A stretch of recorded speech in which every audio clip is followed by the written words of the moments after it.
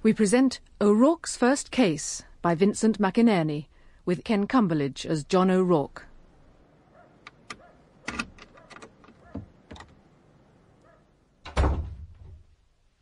John? John? Hello, Dad. What happened? The job. Same as usually happens. I didn't get it. Who did? Some young fella. More pens in his top pocket than the mad professor and a file of facts under his arm. I thought you were in with the chance this time, getting an interview. So did I. Till I got there. Then I became a 40-year-old redundant fitter from a bedding factory that was obsolete the day it was built. What you reading? One of those detective yarns of yours? The truth was, apart from the fact that I'm white, I was your token black. At least you got a full working life at sea. Young Curly and I have been waiting up the pub. Fancy one? Curly. Now there's another one. 22 and never sniffed a job yet. Never sniff a pint if we don't get up there before 3. 20 years I worked in that dump. Took the money. Now I'm supposed to sit here being consoled by Benny Hill. Well, I won't do it. What will you do? This. Build a publishing empire? Become a private eye. Holmes! I should have guessed. But you didn't. Curly? I mean, he's been obsessed with that detective stuff since he was a lad. But I never thought he'd start to confuse fact with fiction. I don't know what his mother would have said. Same as mine when I told her I wanted to turn boxing pro. Now, to be considering it, it showed he was already brain damaged beyond hope. Still, he's put his redundancy money where his mouth is. But I thought he'd applied for this National Enterprise Allowance, like, and they gave you the cash anyway. The deal, roughly, is you go to them with a business scheme. If they like it, they'll give you 40 quid a week for a year to help you get it off the ground. Except? Yeah, except to qualify for the money you have to have been drawing benefit for at least 8 weeks and have £1,000 in hand. Yeah, just like that. Of course, they'll take a bank loan or overdraft facility. Hey, who wouldn't? It seems a bit strange, though. Money to be a private eye. Yeah, I know what you mean. There are things that are no-go. Blowing up nuclear installations, opening up sex shops, but producing homemade chocolate, working a vegetable garden, wanting to be a private eye. John reckons they were pretty helpful by and large. Just went to the job centre to find out if he qualified and got himself invited to an awareness day. Oh yeah, that sounds different. Videos, financial advice, lunch. Then the other half of the videos, more advice, application forms, and today, the final interview where he takes along proof of the availability of his £1,000. Not so different after all. Just another feast in the new church of Thatcher. How about you? Anything going? Yeah, can't get a girl, never mind a job. They don't really want to know you when you're out. At least not the sort I like. Hey, you know how Chris is back with me and me mum? She finally left that smooth-talking bastard she was married to. Wonder what John's reaction will be to that. Quiet, isn't it? Not much to shout about in the job centre. Not this side of the counter, anyway. Quite. Looking for employment yourself? Charlie Rose, by the way. Oh, John O'Rourke. I'm on this Enterprise allowance wagon. Today's yes or no time. I'm after some gen on that sort of thing myself. All right. I'm a merchant seaman, but, well, I've had enough one way or another. Well, you'll have to be an out-of-work merchant seaman to do any good here. Just on leave, actually. Exploring possibilities. No go. Out 8 weeks and drawing benefit. You could try 'em, though. There's always a couple beat the net, no matter how small the mesh. What is it you've got in mind? Oh, dogs. English setters. Oh, yeah. Gentlest things in the world. Take a bone from their mouths. All the virtues of man and none of the vices. How's it go? Or something like that. You want to breed 'em? That sort of thing? Like to set up a kennels. Oh, I don't think you'll do it from here. Not without a dole card. That's the Enterprise allowance idea, you see. Help those who are on the floor but have got access to a bit of money. And those without access to a bit of money? Well, they have to help themselves. It's known as the pauper's penalty. Mr. O'Rourke? Mr. O'Rourke? It's the container ships, you see. Work and more work. And that bloody Western Ocean. I was used to other things. India, East Africa, the warmth, colour. Mr. O'Rourke? Oh, look, I've got to go. Got to get this interview over with. Of course. Well, best of luck. Oh, I forgot to ask what you're trying for. Oh, private detective. Like yourself, I'm also after a bit of life. My helping of excitement, warmth and colour. So then they gave it you? With due warnings, provisos, and just a hint of blackmail. Hey, nothing for nothing in this world, John. Hey, having said that, here's a wine gun for nothing. Oh, It's getting a bit nippy these mornings. How far now? I'm just down here. Moorfields. Prestige address. Used to be. Liverpool will come back, don't worry about that. Hey, what did your dad say about leaving home? Getting a flat in town? Well, he went quiet for a bit. Then asked where it was. Who'd had it before me. Told him I thought a painter. Who'd left all sorts of weird pictures lying around. Bit of a nutter, maybe. What did your dad say to that? But some places attracted him. Then told me to take you in with me.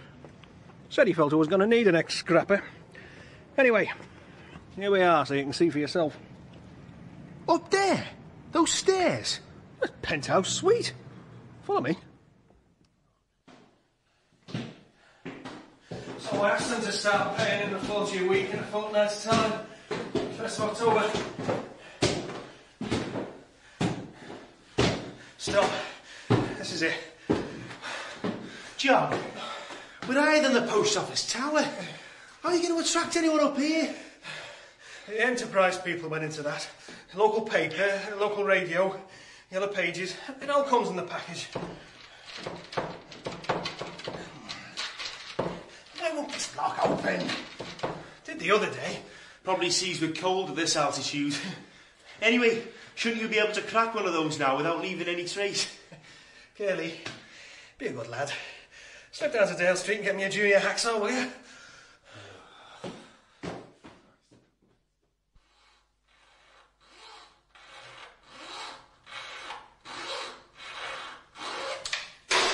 Right.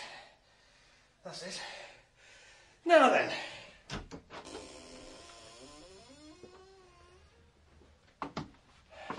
Well, what do you think? Never seen anything like this, John. I know. Black as a Bucky's fingernails. I was thinking more of a... Oh, then. Well, you must have seen those painter fellas on the telly and that, surely. That's it with everyone. Cutting their ears off. If that one leaning on the far wall's anything to go by, it's not their ears need cutting off. Say the priest came round. Say my dad did. And that one. Size 40 boob in red. Yeah. Green eye in the middle of it. Halo over the top. There's no name or nothing. Have a look on the back. Oh, so there is. Celestial Vision by Adrian Mintz. That's it then. Celestial Vision by Adrian Mintz. What do you think? Let's have the mop. Then ended by hanging around the walls. You should see them. I don't have to. Where's he keeping? He's sectioned a bit off. Knocked up a partition with a velvet curtain instead of a door. Sounds a bit Oscar Wilde to me. Nah, you wouldn't know what to think. You mightn't. Any custom? Not a sausage. Just 3 weeks scrubbing and hammering. What's he doing with himself all day? And he walks around town. Has he been in touch with you? Rang me to let me know the phone was in. A couple of times since. And how about you? At least they've got this place. And the betting shop. Well, John's got an empty office. So neither of you are getting anywhere. He's not going to ask for help. We'll give him some. Anyway.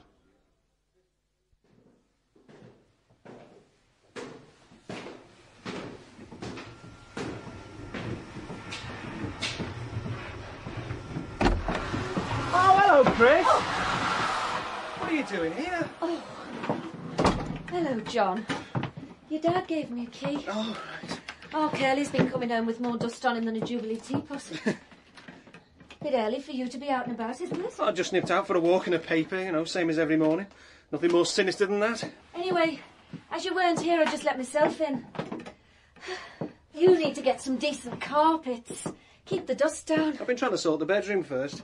Sink, geyser, a few bits of furniture, a mattress. Your dad thought your old firm might give you one. How is he? Seems to spend a lot of time in the pub. We sit and watch the domino players together. What happened, Chris? I mean, what went wrong? Oh, with me and my ex. Oh, the usual. Started working overtime, went on to late, then graduated to permanent nights. I had no kids to consider, just the occasional black eye, so I packed my Valium and left. What really happened, of course, was virtue led me astray. Being a good Catholic girl, you see, I made him wait, so he married me for the first night. Then went back to being a bachelor. I had nothing to go back to. I'd already given it all to him. Well, at least, as you said, there were no kids. Not for want of trying. I actually thought they might give him a sense of responsibility. The politics of despair. By that time he'd got bored, so I had to go for all the tricks. Chris... A bit embarrassed, are you, John? You should be where I've been. But still no go. The kids, that is. Oh, I couldn't. He couldn't. Who knows? What about the tests? Oh, yes, the tests. Excuse me, Bill, for interrupting while you're at the difficult task of poring over the racing page. He was named Bill, by the way, after what came through the letterbox each morning. Excuse me, dear. Would you like to take your feet off the table, offer me the remains of your takeaway, let me open you another can of lager, then perhaps accompany me down to the clinic to take some tests? Oh, John, what if it were him? I mean, a real man being presented with a certificate saying he had no balls. It would have been designer stubble and Sunday football all the way. And he was sweaty enough as it was. I didn't realise. You're married, you just moved out, went away... I went for a tour, John. A tour of human nature. You really think I'm sorry there were no kids? After what I saw en route?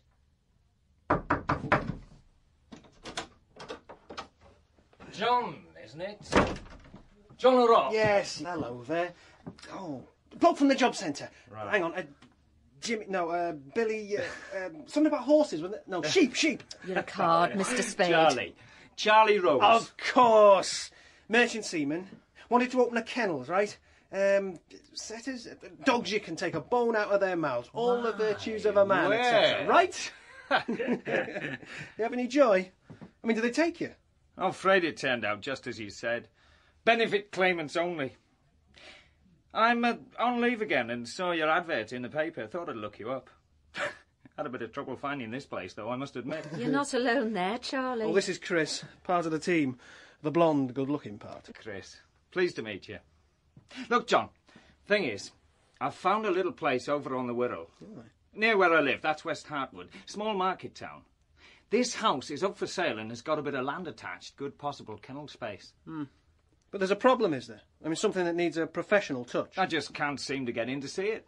I thought you said it was for sale. Yeah, bit complicated. The owner went abroad for a time and let it. Then the owner decided he wasn't coming back and wired the estate agents to sell the place. Except they can't get the bloke out who's rented it. Trouble is, they can't really seem to catch him in. Seems to me to be one of those shadowy coves you hear about, sort of Scarlet Pimpernel. Would you care to tackle it, John? Well, I thought after seeing your advert in the paper it might be the sort of thing that... Well, you could maybe do it while I'm away if you're too busy now. Are we, John? I can't remember. I sail for the States at midnight tomorrow, from the Seaforth container terminal, so it's a bit awkward for me. Well, it's really nice of you to think of me, Charlie, but, well, you see, here we're more into the kind of the... Lord Lucan. Brinksmat. Shergar. Oh, hello, is that the phone, John? With that call you're expecting from Interpol about the Van Goghs? That's Chris's little joke, Charlie. She once lived next door, sort of gives her a privileged position. That and never having forgiven me for once seeing her in her Liberty bodies, having Vic rubbed on her chest. Yes, of course. It's a strange old world. Just thought I'd drop in. Let me leave you the address of this place, though, just in case you do get a moment. Here you are. And, as I say, West Hartwood. Listen, if I'm over there, Charlie, I'll see what I can do. That's a promise. Best of luck, then. Yeah. Bye, Chris. Ta-ra. It's a nice bloke. Wants to breed setters. He wants some help with his house, too.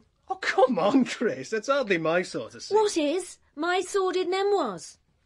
He was looking for a service you're supposed to provide. That you're obliged to provide. You got the enterprise money to be John O'Rourke, private eye, not Hercule Poirot, confidant of kings. Hello. Put my foot in it, have I? Like me to come back later? That is, if I can manage them bloody stairs again without a guide. No need, I'm just off. Next time, Mr. O'Rourke, I'll bring some carbolic soap and we'll have a real clean out. Hey, let me help you on with your coat. You're a real gentleman, that's what you are. He's a real gentleman. Of the old school. You know the type. And who was that? When you sit down, Mrs. Mrs. Miss- Right.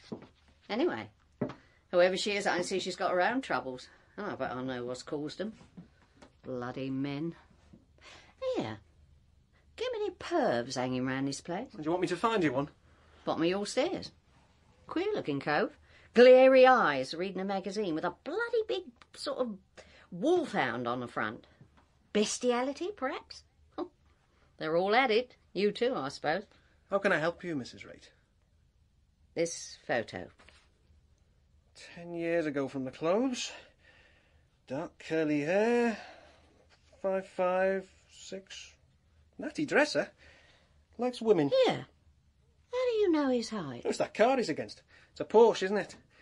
They're pretty low slung. He won't be as tall as he seems. Him and his bloody Porsches. Wonder he doesn't change his name to Porsche. Wouldn't be the first time. And that handbag on the edge of the print. Now that shows he likes women. Shows he likes something carries handbags. As it happens, you're right. Because that's me. Just out of the picture, as usual. I want you to find that bastard. Would that be, Mr. Raitt? As was. Ronnie Raitt. I don't know who or what he is now, except he's living across the Mersey, on the Wirral Peninsula somewhere. But if you know roughly where he is... The Wirral's a big place, sonny. Well, big place full of little places. But it's also full of smart money. So, that's where Ronnie'll be. He left London for what he called business in Liverpool, but the Wirral's where he'll be staying. Here, in this envelope, a retainer and XCs. And what? Expenses. Oh. And 500 cash when you find him. Right. Well, now, if I could just take some details. Details? Where you live, that sort of thing. Don't make me laugh. Here's a telephone number. A confidential telephone number. Right, I'll be off. Collect modern, do you? Modern art. Oh, on the wall. Yes. Right. Best investment of all if you know what you're doing. Ronnie's into it, of course. Specialises in nudes, you won't be surprised to hear. How do you pick 'em, then? The ones that are going to move.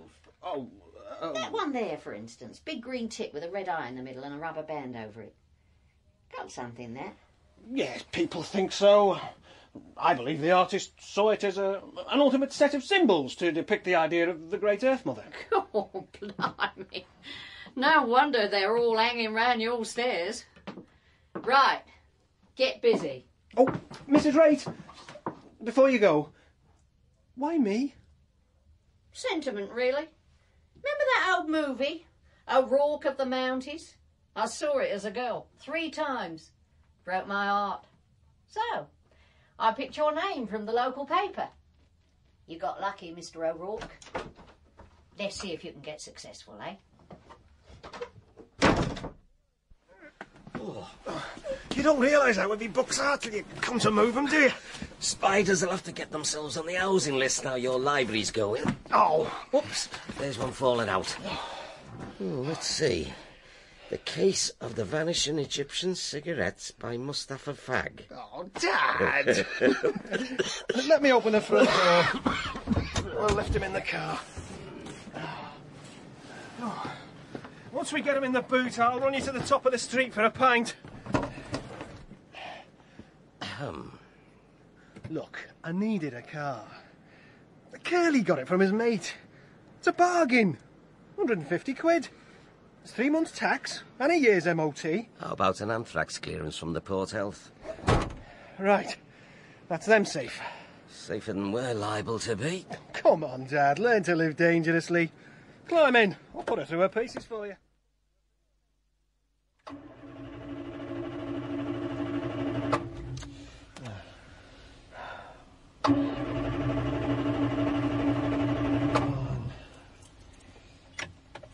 It was okay this morning.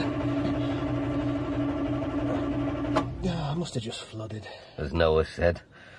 Any luck with Mr. Mystery yet? I've tried every sizable place on the Wirral. Must be using a false name. You don't say. Let's have a look at that photo again while we wait for lift-off. Right. Here. 70s snap. Long hair. Mexicano mustachios. Lapels like Coco the Clown's. Trouser bottoms like barnacle bills. What's that he's draped over? His Porsche. Likes him, does he? Children he never had. Why she wants him, you think? This Mrs. Raitt. Maintenance, I suppose. And why you? Why not a big agency? Why all the money? I told you, Dad. O'Rourke of the Mounties. Sentiment. The Mrs. Rates of this world are about as sentimental as a bosun's fist. You've got something, haven't you? All right, Dad. Let's have it. You've picked a queer business. I won't have one if I can't come up with Monty Macho there. I don't suppose there can be many with a name like that, even on the Wirral. A name like what? Well, come on. Mr. Porsche, noted car lover. Come on, Louis. Wax! From time to time. Well, that's Little Beesden out. What's next, Curly? West Hartwood. Right, where are we? Yeah, West Hartwood. Oh well, 7th time lucky, I suppose. Hang on! Told you it'd all happen at once, Curl. Told me what had happened. Come in! Afternoon, sir. Not too bad for early November, is it? John O'Rourke, private investigator. Detective Inspector Crust, public nuisance. Take you long, did they? The paintings? Oh, left behind when we took the lease. Didn't think anyone would object if I stuck them up. Not technically theft, I suppose. That one there. Let's have it down. Celestial Vision, Adrian Mintz, 1983. Acrylics and oil in cheap snap-in frame. Not that I know anything about it. Just that the info you want is on the back. You're right, son. Blown me cover. That a kettle, Mr. O'Rourke? Curly, would you... No, I'm not your ordinary copper. 6 packets of gum a day, 80 smokes, double beef curry and chips washed down by a bottle of scotch. Why, I've even got Open University credits. Sugar, and are you sweet enough? But they're not what I've really wanted. What I've really wanted is people to like me as a person. Well, most coppers do. Of course, no one ever does. And that in the end is what breeds iron in the soul and reduces us to page 3 in the Sun and 4 aways on the fixed odds. John, was this milk sour when you bought it? Years ago, we'd trawl the streets of Liverpool 2 in the morning when the clubs let out. Why am I being arrested, they'd shout, as if 2 in the morning wasn't enough in itself. Once we got them to the Bridewell, the other lads would say, "Bend your truncheon round the bastard's head, Sarge. That'll quieten him. Or kick him in the ghoulies, Sarge. Give him something to shout about." Thanks, son. Kelly, is it? But I never did. So none of the other bobbies liked me either. In the end, though, they came round. You know why? Because I got promoted. And everybody likes the boss. At least, if they've got any sense, they do. They listen to his questions carefully and answer them honestly. And my question to you, Mr. O'Rourke, is why you aren't with us and wearing size 11s instead of in this dump causing unease. Because I want to be a boss too, like yourself. No, Mr. O'Rourke, not like me. Not like me at all. For a start, I assume it's me and my kind paying your wages here, that you've hit on this as your final hope. I've hit on this as my only hope. And young Sherlock? He's coming in with me on a youth scheme. Ah, Dombey and Son. You know, when I came here, I came to stamp on you. But I'm so impressed by you bulls, I'm going to offer you a deal. You give me anything that's ours by right, serious crimes, as it were, and I'll give you all the lost kittens and milkmen caught with their trousers down, OK? And what about client's confidentiality? What about... client's confidentiality? What about it? Got something in the confidential line, have we? Just a hypothetical question. There ain't no such animal, Mr. O'Rourke. There ain't no hypothetical questions, there ain't no hypothetical cases. There's open cases, shut cases, and there's cherchez la femme cases. Follow me? Nice cup of tea, that. Nellie? He knows about Mrs. Rate. Does he? Of course he does. That's a bigger nap than pins. I mean, can I trust him? You know what happened when St. Patrick drove the Snakes out of Ireland, don't you? They all swam to Liverpool and joined the police force. So what would you do? Time now, lads. Dad, what are you saying? If I'd signed on the ship, I'd do the work. That's what I'm saying. Think about it, John.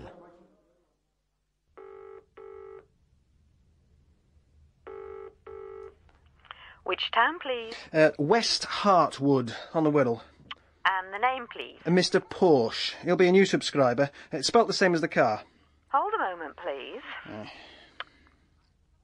I'm sorry, caller. That number is... No, I said he'd be a new subscriber. Sorry, caller. But that number is ex-directory. Great.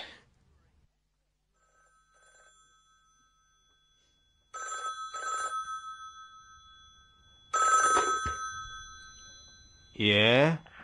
Hello, is Mrs. Raitt there, please? Who is it? Mrs. Raitt, please. You didn't hear me, China. I asked who it was.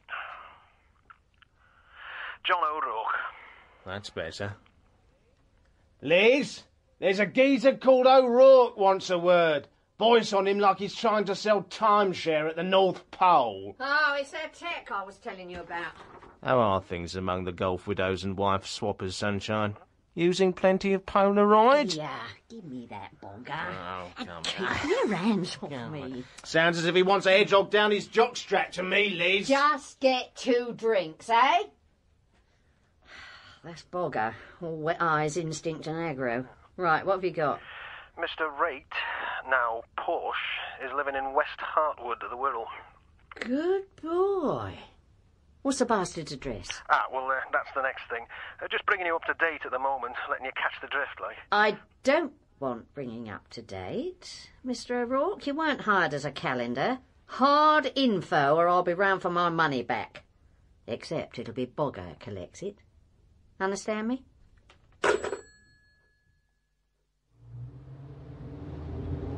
Well, Curly, the main feature's finally underway. X-certificate stuff, do you think? Oh, PG at most, I'd say. PG? Does that mean pretty gory?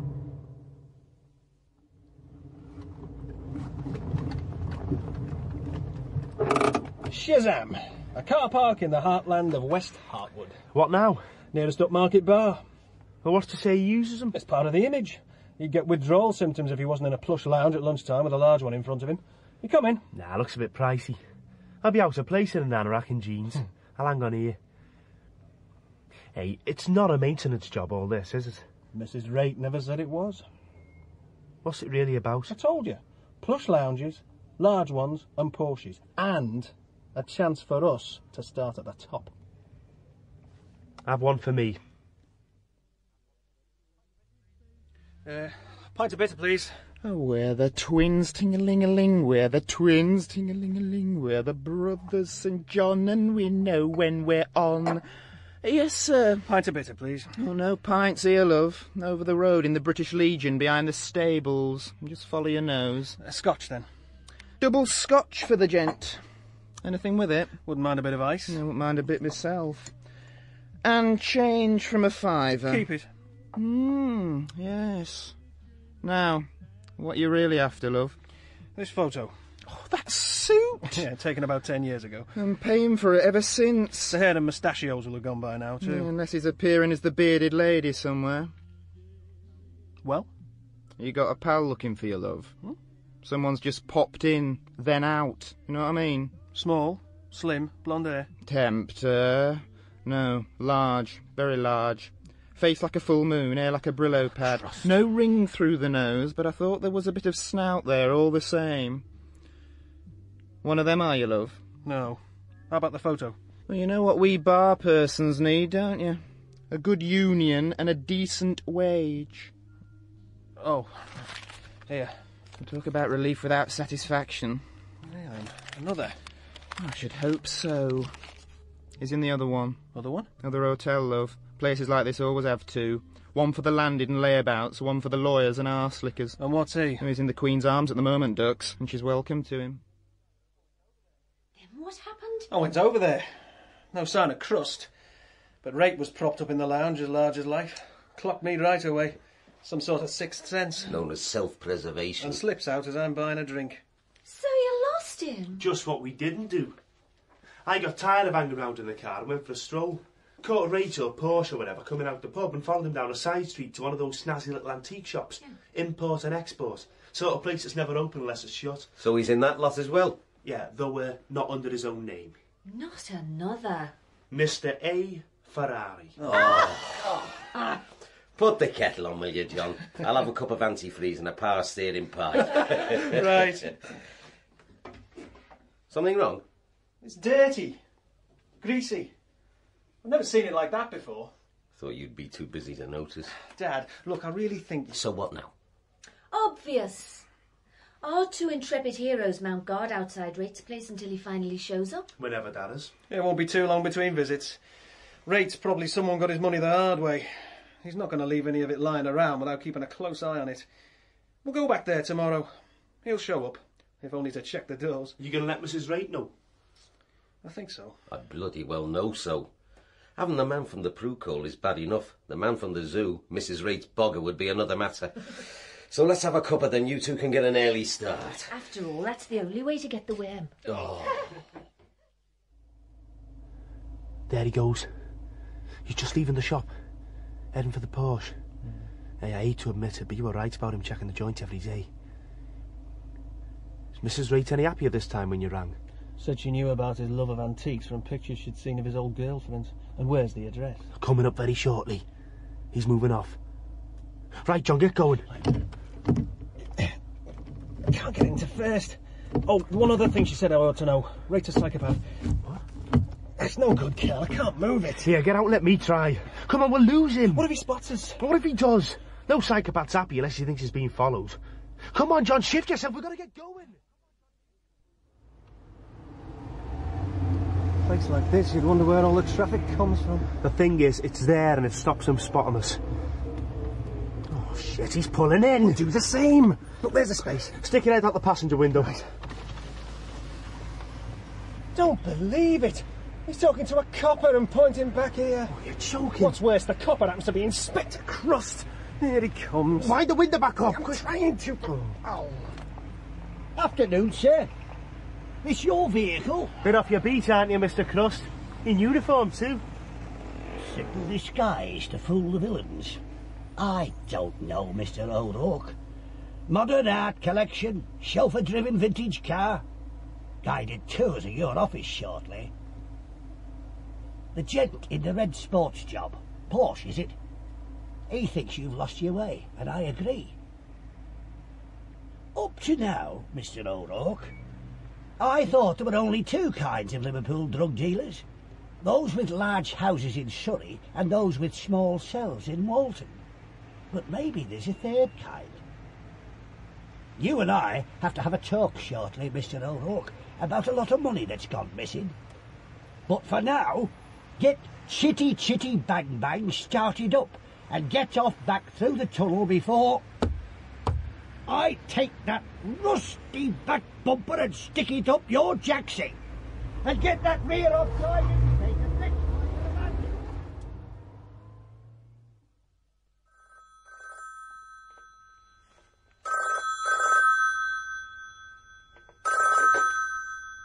Hello?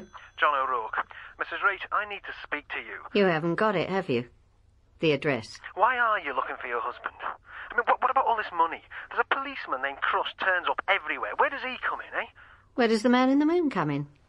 You were hired to make inquiries on my behalf, not your own. I'm not happy about all this, Mrs. Rate. You'll be unhappier still if Bogger comes calling. Let me tell you something, Mr. O'Rourke. You're an amateur in everything. Between the worst professional and the best amateur is a bridge that can't be crossed, and you're on the wrong side of it. Yeah, well, I'm the first to admit that as far as pros go, you've probably got them all licked. I'm sorry. I shouldn't have said that. No, you shouldn't. You can eat those words shortly, Mr. O'Rourke, and each one will be like a mouthful of sawdust. Mrs. Rate, if you... Bogger! Yeah, Liz? I want that scouse Mick. Oh, sure, Doe, sure. How many pieces? As many as you like, and the smaller the better. Well, how will we set him up, Liz? From tomorrow, we tail him every time he goes across to the Wirral. That way he'll set himself up. And Ronnie. He's got the address, then? He thinks he's close enough to try to start striking deals. Bogger, that bastard just insulted me. Oh, he don't know no better, Liz. No education. No sense of protocol. That's his trouble. You leave him to me. Him and Ronnie, right? Yeah. I know. Well, that is just get the money from Ronnie. Rough him up a bit, but... Sure, I understand. Nothing a doctor can't fix. That Scouse, though. Yeah, sure, exactly. Come here. Oh, not now, Bogger, not here. Oh, Bogger, let go, will you? Oh, talking about that stuff, the aggro business, well, you know how it gets me going. Then at least the bedroom. No, doll, here. I give you what you want all the time, Liz. Now and again, you've got to come across with the same for me. So, you're going to come home every weekend now? There's no reason why both of us should have nothing to do for 2 days of the week. Besides, I miss you making the eggs and bacon Saturday mornings. You don't mind, do you? Well, I'm putting together quite a social life these days. Best time I've had in years. Oh. Fridays, tonight that is, we've started going to St Joe's Parish Club. Me, Chris and Curly, few pints. Bit of a dance to Father Molyneux's latest discoveries in the group line. Bit dead, as I remember, on a Friday. Not as dead as we'll eventually be. Why not join us? Go and stick on a clean shirt. I don't know. What's on telly tonight? Chris isn't for a start. You might have got over your blue period, but she hasn't. She needs someone to talk to whether she knows it or not. And it might as well be you. Come on. It's all time off in purgatory. Aren't you going to ask me about the case? Why? What's happened? I've had a phone call from a seafaring gentleman. One leg and a line in maps with little crosses. Go on, son. Go and change. You're going to have to join the human race again sometime. Cheers, Curly. Cheers, Curly. As I was saying, his name's Charlie. Charlie Rose. Wanted to breed dogs, and he's been looking at a place on the Wirral. You remember Chris? I do now. West Hartwood. That's right. He even gave the address. Except he couldn't get in to see it, because the lessee was never available. The lessee's name, of course, being Mr... Right. Porsche. Ferrari. Oh, Ferrari. What? Evening all. Anyone for a pint? Family group tonight. A particularly literate villain once told me how he thought the lads in the force were like one big happy family. The Borgias. Sit down, Mr. Crust. This is me dad and Curly's sister, Chris. Nice to meet you, Mr. O. Hello. And you, Mrs. Miss. Somewhere in the middle at the moment. Ah. Disraeli, I think it was, said every woman should marry. And no man. That's politicians for you. Your fella holds similar views, did he, Chris? My husband disliked politics, Inspector, though he didn't feel the same about parties. Great reader, are you? You deserve a course I'm doing to improve myself. Give the barman a shout, will you, son? It's counter service. They like to see you's in. Next to you, I think, Mr. O'Rourke. Come along, gents. Yeah, well, don't fall off the end of the bench. Oh. Better than appearing in front of it, son, believe me. And now, ladies and gentlemen, while you're all enjoying yourselves and each other's company, and before we hear from the Negs, a word about this year's parish outing to Lourdes. You believe in miracles, Mr. O'Rourke? And tombolas held on this spot every Saturday night to help the old and ill to places. Saturday being tomorrow for those who aren't sure. Perhaps just miracle drugs, eh?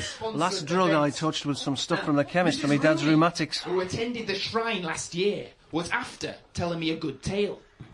Lady in front of there, coming through customs, had a 2-litre bottle of Lourdes water. Customs man opens it, takes a sniff. Gin, says he. Another miracle, cried she. What will you say to 500,000, Mr. O'Rourke? Made on the backs of the young, weak and downtrodden. So, without further ado, Father Molyneux's answer to the Beatles. Ladies and gentlemen, the Negs! Are we talking about the seasonal adjustment to the unemployment figures? Don't annoy me, Mr. O'Rourke. I'm in the wrong job for that. What am I on to start with, folks? Just Another Night, written by our drummer, the one and only Bobby Mack. Yeah, right, Bobby. So after that 21st party last week, I'm sure everyone already knows who you are. Go and take it away. Right, lads, let's go with it. From the top, just another night.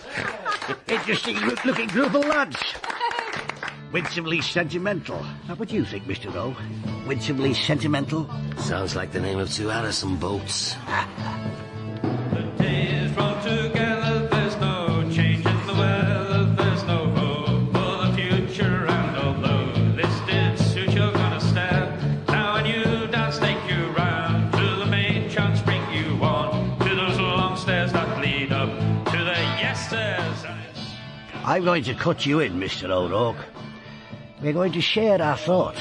Feeling low, smoke a joint of grass, sniff a line of snow, score a gram of age,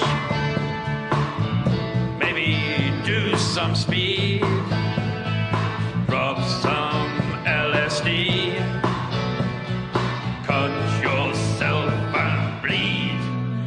Hope they're old enough to use the bar. Speaking of which, Curly, here's a used tenner. Take your time. People see me taking money off you, they might begin to wonder. Let's face it, you're not going to be mistaken for an altar boy, not in here. Explain, will you, Mr. O'Rourke? Before I have to, in a way he'll remember. You and whose army? Curly. Curl, this is important, right? It's the case. Just this once? Yeah, well. But it'll only be the once. How lucky we are, eh? Use of stuff that don't endure. And you, Mr. O, taking a turn round the floor with Chris now, are you? Bit advanced for me. Yeah. Trick is not to have your feet kicked from under you. Not in public, anyway. Oh, dear, oh, dear. I hope I'm not going to have to get official with you lot tonight. Especially when you're dealing with size 11s. Come on, Dad. Aye. He's right. Size 11s are size 11s, in or out of uniform. Excuse me. Come on.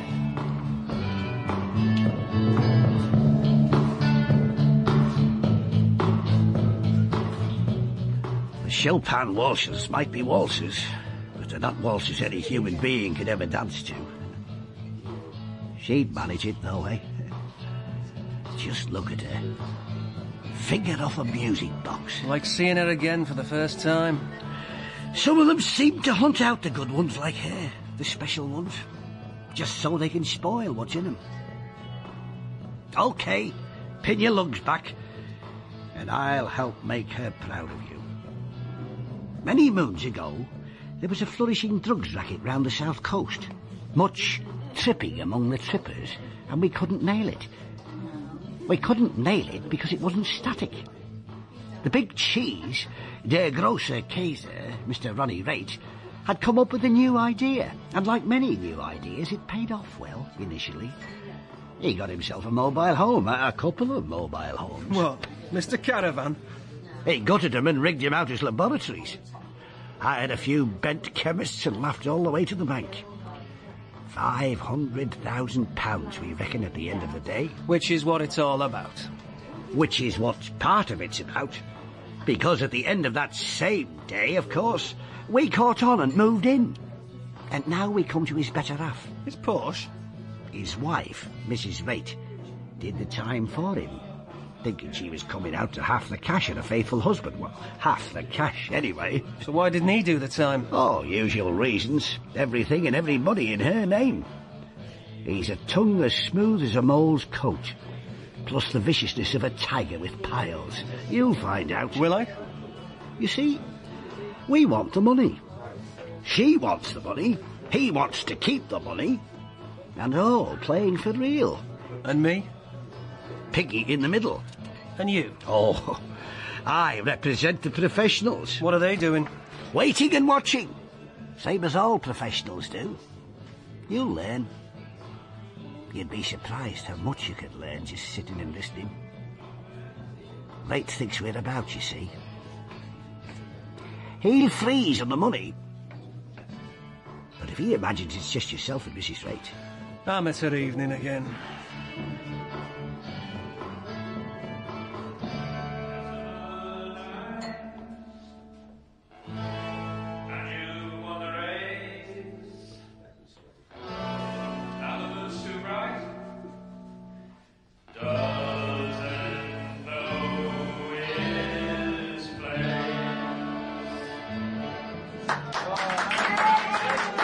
Mrs. Reed's got someone with her. Bugger Bone. Known as the clumsy carpenter, he's broken so many legs. London, East End. And bred not to let go once his teeth are in. He'll hurt you. He'll hurt you, son. Ronnie'll kill you. But Bugger will hurt you so much, you'll wish you were dead. If I ever go, find the cash, like, what's in it for me? Whatever's in your head, only you know that. Plus my goodwill, which you'll need. You're thinking of staying on in this game in this town, eh? Now it's clue time. Rate has 2 containers of antiques at the Seaforth terminal, waiting to go to America. They're waiting because the papers on them keep getting lost. We've had a good look, but there ain't nothing we can see but woodworms, super glue and cheek. But that's where we think it's going to happen. Right, here's Rate's address. Ostentatious sort of a bungalow set in half an acre of privacy. I'm off to town for a Chinese. Give my regards to the folks. And tell the group, don't call me. I'll be putting them under surveillance as a matter of course. Now this is what I call a real end to an evening at St. Joe's. You seem pretty much at home here, ordering and that. Oh, my ex was a great one for chats over the chapatis, before it became punches over the porridge. Your martini, madam. Thanks. The food will be following immediately. I say, here it's all decor by MGM and prices courtesy of the Maharaja. Yeah. I'm sorry to go on about it. Just catches up with me sometimes. What that bastard really put me through. And to be with someone you think understands. It's nice to feel trusted. Especially as I feel... the case? I'll visit Rate's place tomorrow. How will you approach it? Through art, as Crust might say. God, I've done nothing but gather info and I feel dead beat. It's the emotional drain. Like the divorce. There I go again. You know, what we both need is a holiday. Crust was mentioning mobile homes and it set me thinking. You know, I've never had a weekend in a caravan. Well, I have. Oh. John, I couldn't have another man like that yet. Not if he came on a gold platter with an apple in his mouth. You see this crew round the walls, looking like extras from the King of the Khyber Rifles? Very colourful. Do you ever wonder what they do to their wives when they get home? Chris... Well, I do. All the time.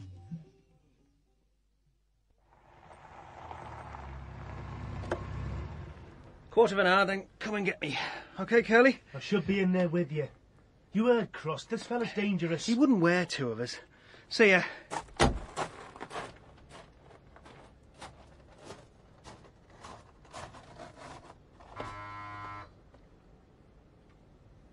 Yes? Mr. Rate, my name's John O'Rourke. I got your address from the Electoral Register. There's a painting in your shop window I'd like for my wife's birthday. Falls pretty soon, which is why I've gone to these sort of lengths, checking your name and that.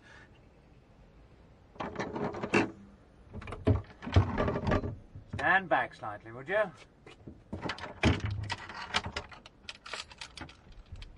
That's better. World War II Luger. Picked it up in a jackboot sale. Come in, Mr. O'Rourke. Come in and tell me all about it.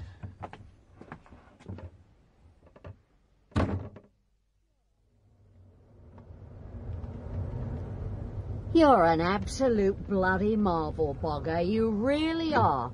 A Rourke in a biscuit barrel on wheels and you lose it. Do me a favour, Liz. Then that nutcase staggering all over the road with those 3 bloody dogs leaping up at his throat. Jumping around like Vickers in a Soho sex shop. I miss the smoke too. Reckon we'll ever see it again? Stop. What's up, Liz? That driveway we just passed. O'Rourke's car sitting at the bottom of it. Well, what do you know? Now, remember what I told you. Not too much on Ronnie, just where he's planted the dosh. And O'Rourke? Well, I'll have to let him get clear for now. Sets my teeth on edge, but there you are. Now, don't worry, Bog. You get your chance to ring his bell for him. So, just pull over into those bushes when you're ready, and we'll wait for Liverpool Larry and his mate to leave. Anything else? got your flask there, love. I hate doing the business when I'm dry. Here, Mr. O'Rourke, a drink for an honest burgher of the great city of Liverpool. That's very interesting, that little tale you've just told me. Happened to be passing the shop, picture in the window, wife's birthday, etc. Decided to look me up. But unfortunately for you, there's just one thing. I don't vote, Mr. O'Rourke. I'm not on any electoral list, and the name on my shop is not Rate. I see by your face you've realised your mistake. Bang, bang, you're dead. Or are you? Have you given my wife this address? No, I haven't. Then you're not dead. Not for the moment. My wife hates men. Most women hate men. You find this, being married yourself? Well, Jack London said that a man who can keep away from drink and women can live very cheaply. Not that he ever managed it. Poor Jack. Was he a mate of yours? In some ways a great mate, though the level we commune on is not necessarily one you would understand. I mean no insult, you appreciate. Just a statement of fact. Sounds a bit like Inspector Crust, actually. When I set up, he came to check me over. A bit of a query who stuck in my mind. Set up what, Mr. O'Rourke? Let me tell you my side. Some years ago, in the psychedelic 70s, my wife and I opened a recherché little bijou establishment in London. Are you following this? Every word. As often happened in those days, one place led to another, and suddenly we were rich. Have you ever been rich, Mr. O'Rourke? Don't let anyone tell you it makes you unhappy. I wanted to cash in, seeing the writing on the prescriptions. My wife wanted to ride it to the end. So she did, ending up in a not very glamorous Sackcloth and Ashes number in Holloway. Now she wants half of what I got out with. She's not getting it. I struck a deal with her to find you. I've just set up as a private eye. Wait here. Help yourself to another. Mr. O'Rourke, would I insult you if I offered you money? Not necessarily. For silence? I sort of tried to explain about that. You see, I gave her my word. It's a professional thing. You've also just begun. And when people are just beginning, Mr. O'Rourke, they usually have to do things that later on they shake their heads at in others. Here, at least hold the envelope while you consider. Now, you spoke of a painting in my shop window. A ship in a stormy sea. Oh, the work isn't under glass, completely open to abuse. In fact, possibly the only genuine thing at this stage is the signature. However, meet me halfway and it's yours. Not that I'm an expert in the arts. Usually I simply draw conclusions. Which are? That you'll be charitably silent on my behalf. Show acquiescence and goodwill until I go. Go? South first, for a beakerful of the warm sun. Then New York, where once more I'll deal in the artifacts of the past, the memento mori of those artistic tongues that now are silent, but which still speak and say, thus it was, thus we suffered. Yeah, right, well, Curly's waiting, so... I'll see you out. This way. What sort of car do you drive? Oh, dear, Mr. O'Rourke. Appearances can be decisive. Force yourself up market. You'll soon be long there, naturally. Buy from good rummage sales rather than provincial outfitters. Never take anyone's post-dated checks but mine. Remember, I've got your interests at heart. Nice evening.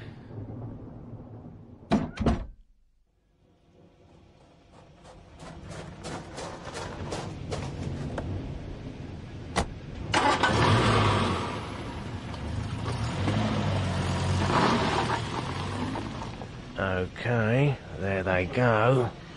Bloody rain, as well as everything else. Still, there's been nothing straightforward about Ronnie since the day I met him. Right, how do we get in? Problem doll. Bars on the windows, intercom at the door. Even if I could get on that roof, I don't think I'd fit down that chimney. Bugger, you got to stop watching those videos. Look, why don't you just ring the bell? Say who, darling? Prince Charles? I wish I had one of his polo sticks. John O'Rourke, Dumbo.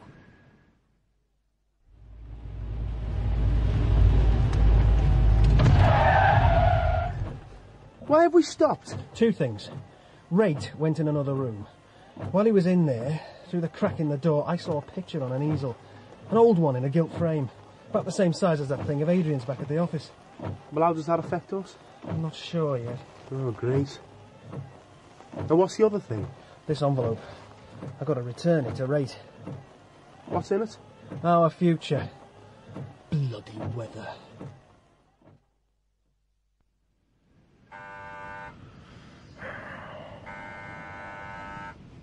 Still not answering, Liz. He will. He's turning over who or what's outside. Yes? O'Rourke again, Mr. Wright. Wait.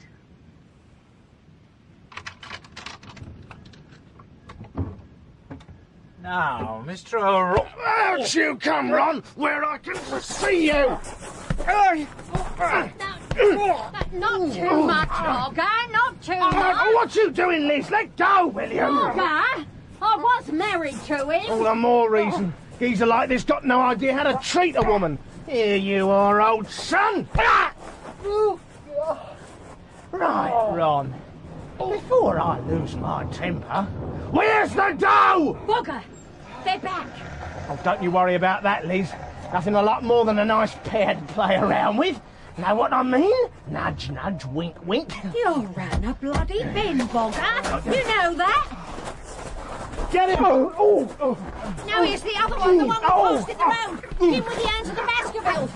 Right, let's go. Bugger! Hang about, Liz. I ain't finished yet. Have I, Ron? Come on, you bloody nutter, come on! Down, Perseus! Hector! Quiet, Andromeda. Hello, John. Everything all right? You know how it is, Charlie. Curly, you okay? How about that chop on the floor? Your missing tenant. I hope this isn't you persuading him to vacate the property. It's more his ex-wife trying to persuade him to vacate life. Like most seamen, I've always had equivocal views about marriage. Give us a hand to get him into the car, will you? Come on. My office. No hospital. No hospital. Yeah, well, all the best, John. I'll keep in touch. My regards to your lady. Chris, was it? Come on, Perseus. Andromeda, that's bad for you. Come on now, chaps. Right, take him, John, when I get the door open. Oh, he's out again. The other arm, John. Then we can get him in the back seat. Oh, there's one of his shoes off now. Just throw it in the back when we get him in. Last time we saw a pair of platform soles like this, Elton John was on him. Curly, just heave it and him into the car and let's get back to the office. Even if Bugger holds up for a bit, the weather won't.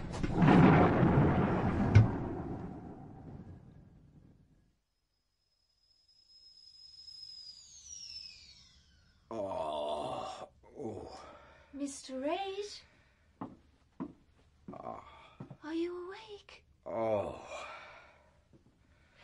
How are you? Walking wounded is the expression, I think. Those things on the walls. Oh, it's John's art gallery. No wonder he wanted to buy one from me. It was for you, I presume. Me?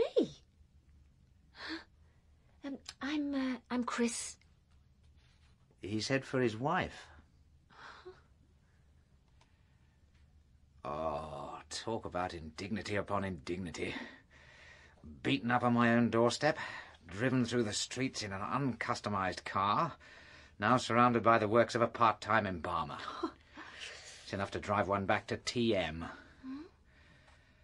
Transcendental meditation. Oh, yes. Ever been to India? Only via a tea bag. Fancy a cup? I'm a person of fixed habits, especially in the morning. Oh. Where are my shoes? What about your face?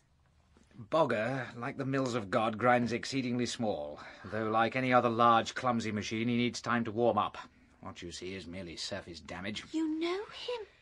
Bogger is the guy who stole my woman, as they say, and as usual now believes he's the injured party, which in Bogger's mind translates to killing me as painfully as possible. That John's bathroom behind the partition. I need a shave. It's his bedroom. But there's a sink and a geyser in there. Things are a bit, primitive at the moment. Oh, nothing wrong with roughing it at this stage. Give him something to boast about if he makes it. I've been into it with him, given him a few pointers. If he makes it. Come and talk while I shave. Scrape the grape. I'm not here for long, unfortunately. Are you going somewhere, then? America shortly. The land of promises. Let's hope some of them are kept. If the bomb disposal people saw this geezer, they'd cordon the area off.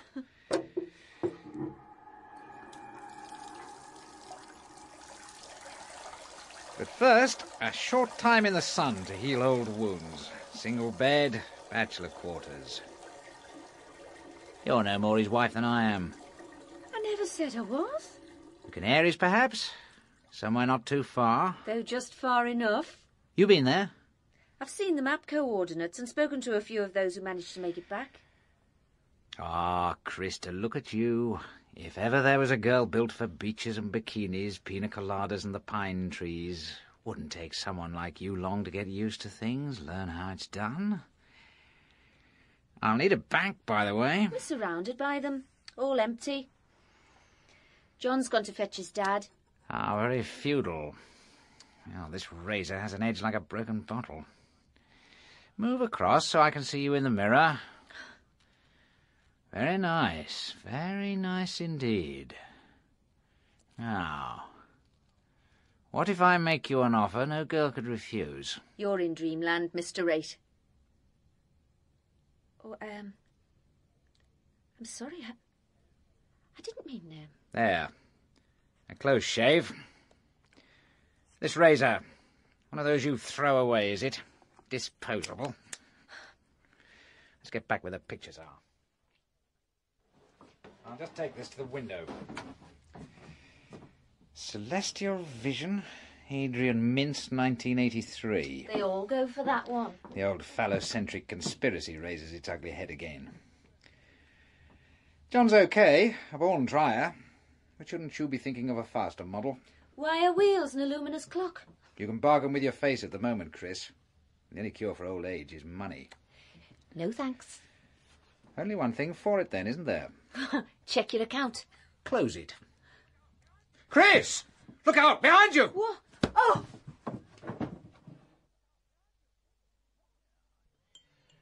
Yeah, I've just been up to the ward. They told me you were down here in the tea room. When I saw her, I started to shake. I couldn't help myself, so I came down here. Scalp wound and concussion. Nasty, but she'll be out in a week, they say. Oh, these places are like refugee transit camps. I'm losing all track of this. I want you to get your coat, Mr. O'Rourke. Come with me. With you? Where to? Wherever my magic carpet, or warrant card as it's known, wants to waft you. You're taking me in? Get your coat and come along. That's all you have to know.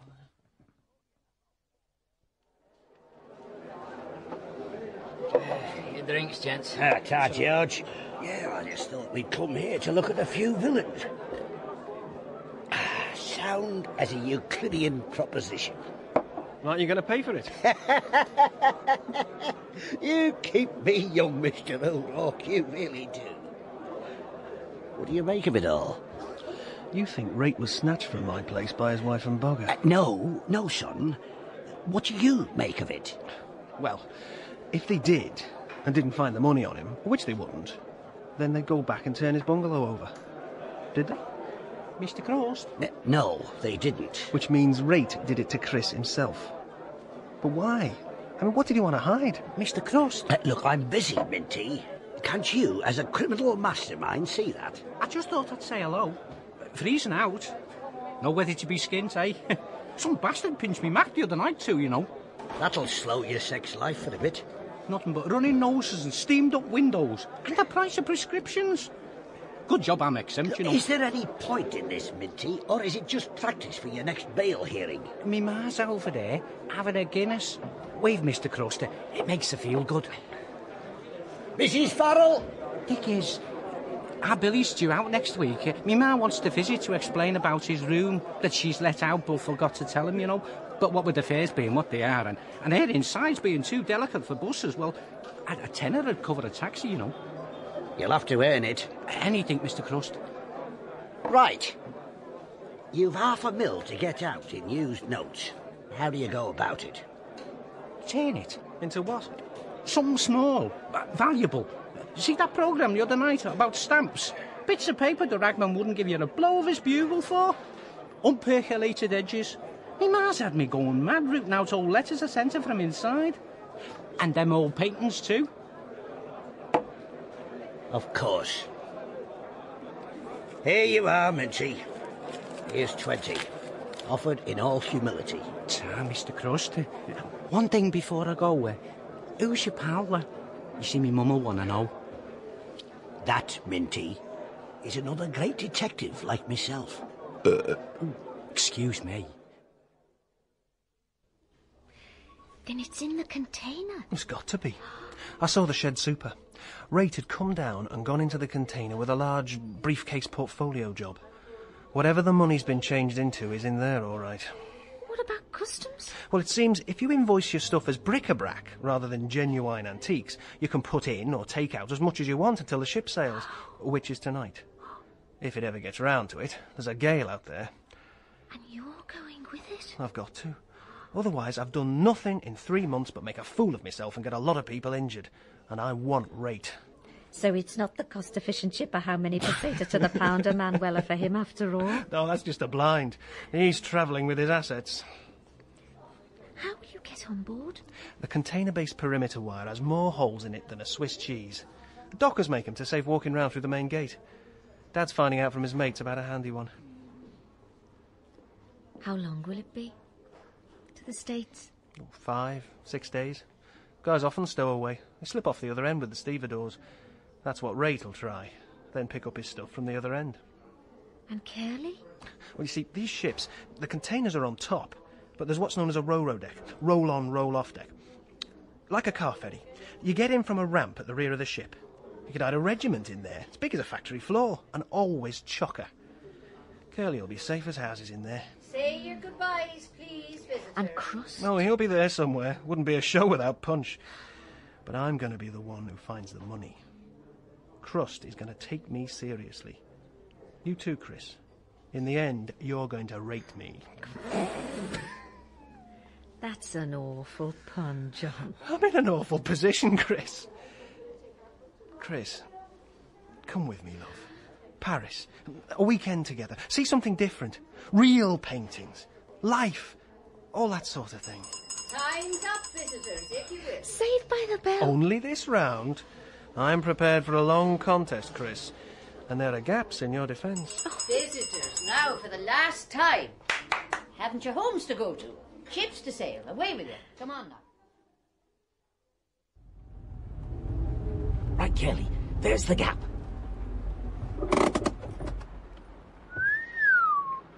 The ship looks massive, even from the road. Always looks bigger, more beautiful at night.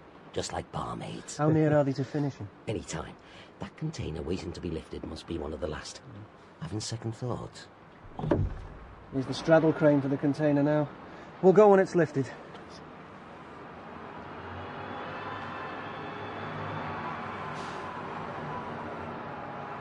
Right, let's go. See you, Dad. Send me a card. Hang on, though. What about the car? Who's going to drive it? John? Curly? Don't leave me here, lads! John! John! Bloody hell. What's that? A scupper? Where'd he spring from? Oh, squad car over the road. Broken down, sir? Yeah, that's it. It just stopped. Run out of petrol, maybe. I'm not sure. Got a licence, have we, sir? Not really, no. It's my son's car. Funny it should break down here, right outside the container terminal. All those valuable commodities waiting for the shippers, or any villain that comes along. Expensive cars, whiskey, antiques. Ah. And where is your son at the moment, sir? Phoning the RAC, the AA, perhaps? Well, officer, I don't think I'd be letting you into any secrets if I told you he was now on board that ship over there. Run away to sea, has he? That's the trouble with youngsters. 2 teenagers myself. How old's your lad? 41. Oh, dear. This is a bit different. Tell you what, sir. It's a wicked night. Why not let me drive you to the station, sort things out there? I'd thought of trying to pick up a cab. Besides which, if anything happened to you, Mr. Crust'd never forgive us.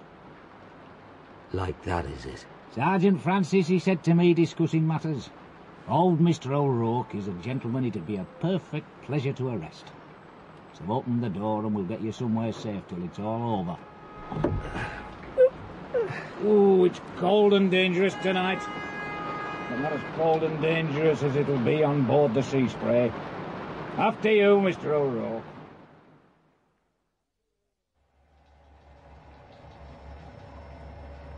How's it look out there, Charlie?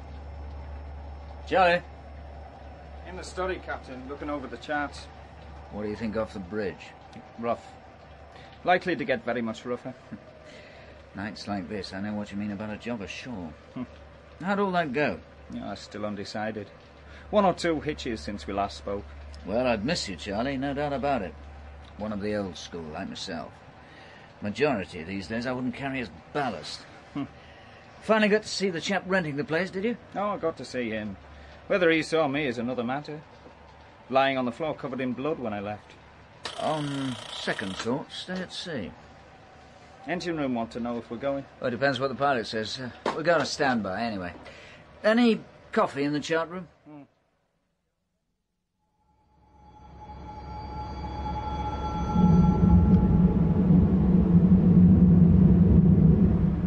That's the ramp doors closed. We'll be off shortly now. That wind sounded a gale out there. Hey, I wonder where Rate's hiding out. Dad thought he'd go for a lorry cab. Above ground level. Difficult to spot. Just look at it. It's unbelievable all this should be in one ship's hold. Lorries, cars, tractors, timber, combine harvesters. 1,000 places. 1,000 shadows. Hey, John. Over there. Who? Crust? Rate? Where? Oh, it's okay. They've gone now. Hey, who? Mrs. Rate. Boggy. Inspector Crust, where are you now? Pilot's here, sir. Thanks, Charlie. Pilot, Captain Forbes. My chief officer, Charlie Rose. Captain, Chief. What's the news? Port radar says it's not going to get any worse immediately. As regards tugs, I've got you 2 up. I can get you a 3rd. Are you going? What chance another report from the lock? This is Ocean Sea Spray. Ocean Sea Spray. Conditions at lock, please. Hello, Ocean Sea Spray. Wind westerly 5 to 6, gusting to 7. Over. Thank you, lock. Over. Want to leave it another hour or so, Captain? See if conditions improve? Tide's going as it is. Water's running away. No, we'll chance it. Get the other tug up, would you, pilot? Charlie, tell the engine room we're going. And for God's sake, order plenty of coffee. We're going to need it tonight.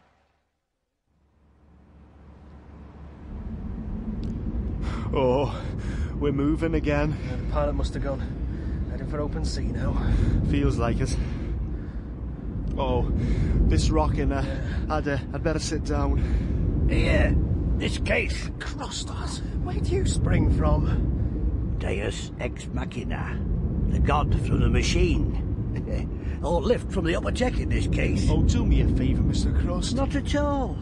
In classical drama, the god or hero from the machine, or crane, was a necessary device enabling someone to suddenly appear and unravel the plot.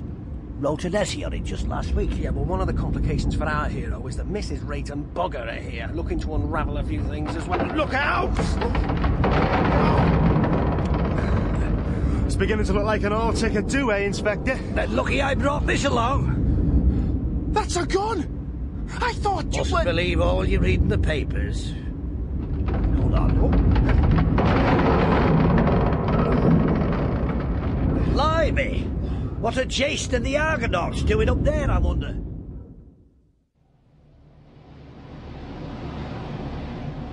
Well, Charlie? Bad. Worrying. It's got much worse. All right, as long as we keep a nose into it. Roll side on in this sea, we'll throw a container. Look at this one. Down we go. And up we come. Shedding canvas. And drinking rum. Ring the engine room, Charlie. Reduce the slow ahead. You hear that, helmsman? Captain. Sir, we're losing way. She's turning beam on. Holy moly, the engine's stopped. Yeah, thanks. Sir? Yeah, thanks, sir. Right, as soon as you can. Governor's jammed. How long, did they say? Look out, Captain. Port side. Oh!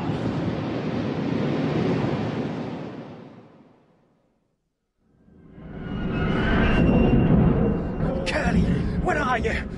Get down, Mr. O'Rourke. Where is he? Thrown against this timber. Just winded. Keep your head down. Look. No! Right. Out of his lorry cab like a disturbed spider. What's happened to the ship? The engine? At an educated guess, the last time she pitched, the prop came out of the water. Once it's out of the water, there's nothing for it to work against. It speeds up. This, of course, could damage the engine, so there's a mechanism called the governor cuts in and stops the engine.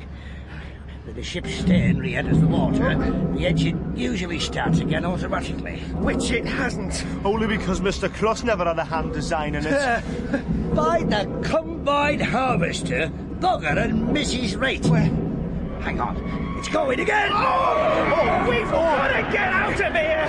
What are you going to do with that gun? Rate spotted his missus and Bugger. If I don't have Rate, he'll have one of them. Here goes. No! Look out, Mrs. Rate! What's happened? Missed. But they know we're here. You made a mistake, young Curly.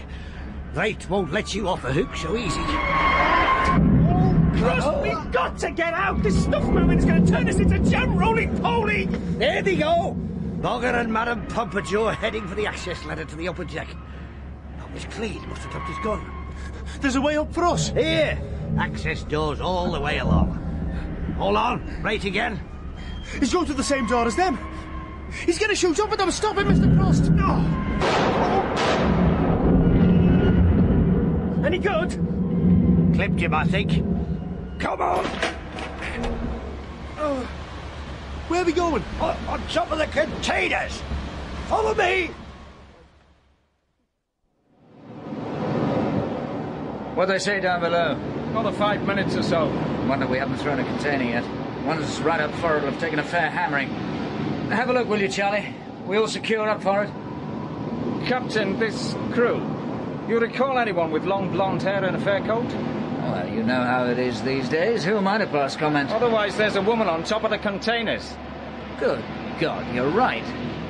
And 2 men. Small one with a gun trying to force the other off the edge of the container. These shoreside wallows will do anything for a bit of publicity. Imagine having to go back to all that. I'd think again about those kennels. Look out! Got rid of them, have we? Afraid not, sir. Hang on, there's 3 more just come out of the starboard access. What? One of those has a gun, too. Big chap. And the other... Well, I'll be damned. I thought I'd left all this sort of thing behind on the cruise ships. Something up? Fact is, sir, I think I know a couple of these blokes. It's this run we're on. This bloody North Atlantic. That and the monosodium glutinate. What are they doing below? Give the chief a ring, will you? Shouldn't we do something, Captain? The people on the containers, I mean, for good or ill, I feel personally involved with 1 or 2 of them. The sea holds all the answers, Charlie, always has done. I don't usually talk in this fashion, as you know, but nights like tonight, full moon, raging seas, ship broken down, 5 madmen with guns on top of the containers, well, somehow brings out the philosopher. Why me, Charlie? Why? Captain, look! Hell's bloody bells! One of them's grabbed the woman from behind. Who the bloody hell are you? Police! Oh, I might have known. Get where Epsom salts, wouldn't you, lot? Well, do something. You got a gun? That bastard husband of mine is trying to kill Bugger. What's happening? I can't see. Now the small cove trying to force the other off the container shot him again. You should look, Captain. I can't, Charlie. I'm a civilized man. But the other bloke's still teetering on the edge. God, the bastard shot him again at close quarters. Now they're struggling. Oh, here it comes.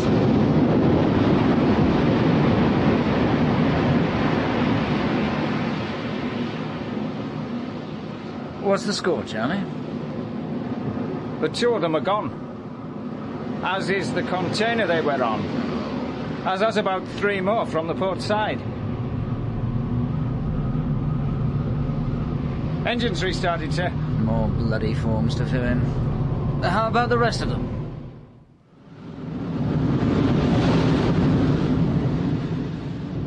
Come on, Mrs. Rate. It's over now. They both gone. Come on, love. It's for the best. Come on.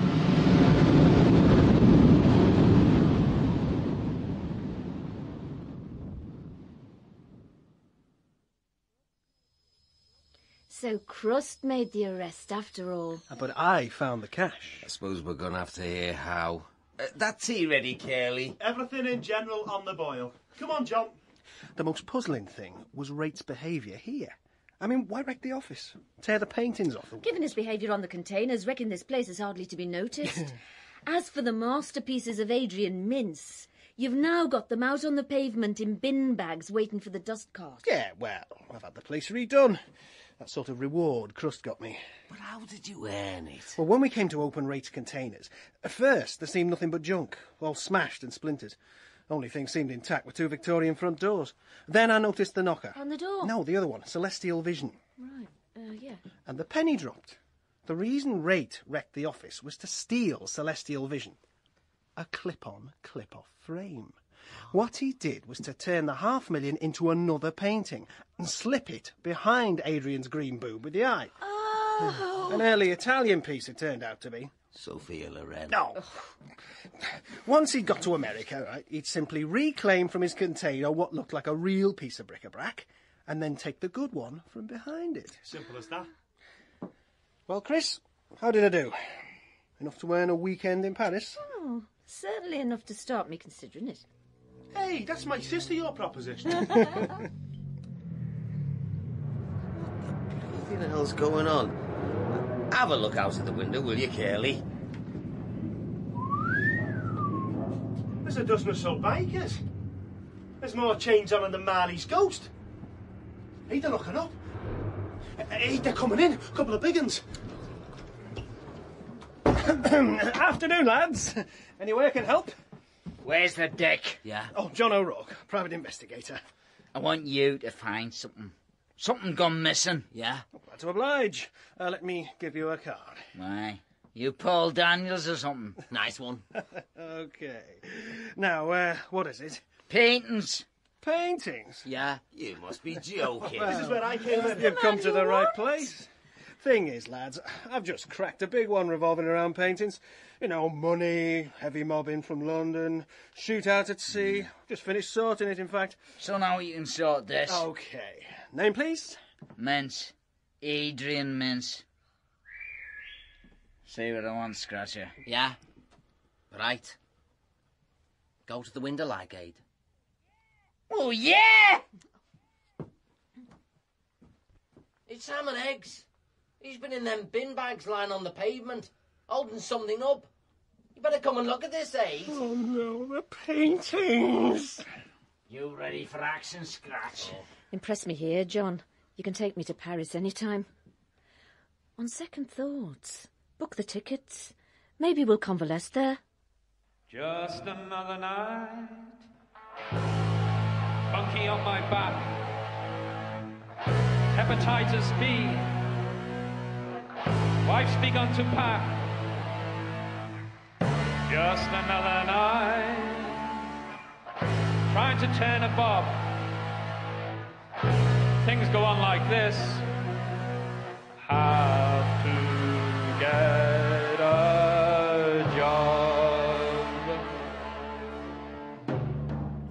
In O'Rourke's First Case by Vincent McInerney, John was played by Ken Cumberledge, Curly by Dominic Rickards, Chris by Maureen O'Brien, Mr. O'Rourke by Richard Tate, Mrs. Raitt by June Barry, and Inspector Crust by James Ellis.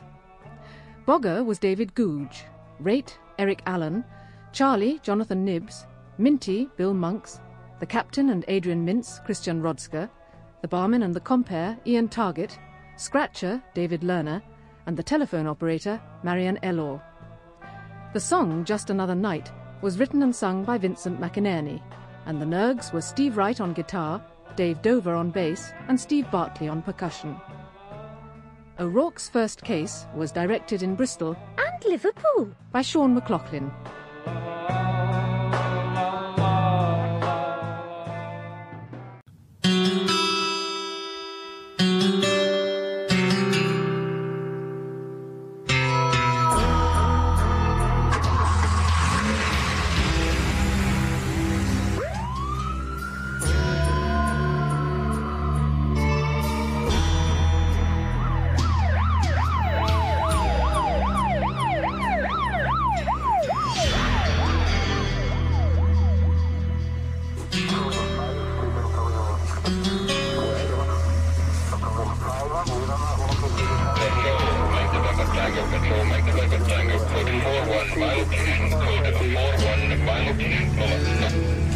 Roger that, Mike November Tango. Your code 41 acknowledged. P Division, code 41. P Division, code 41.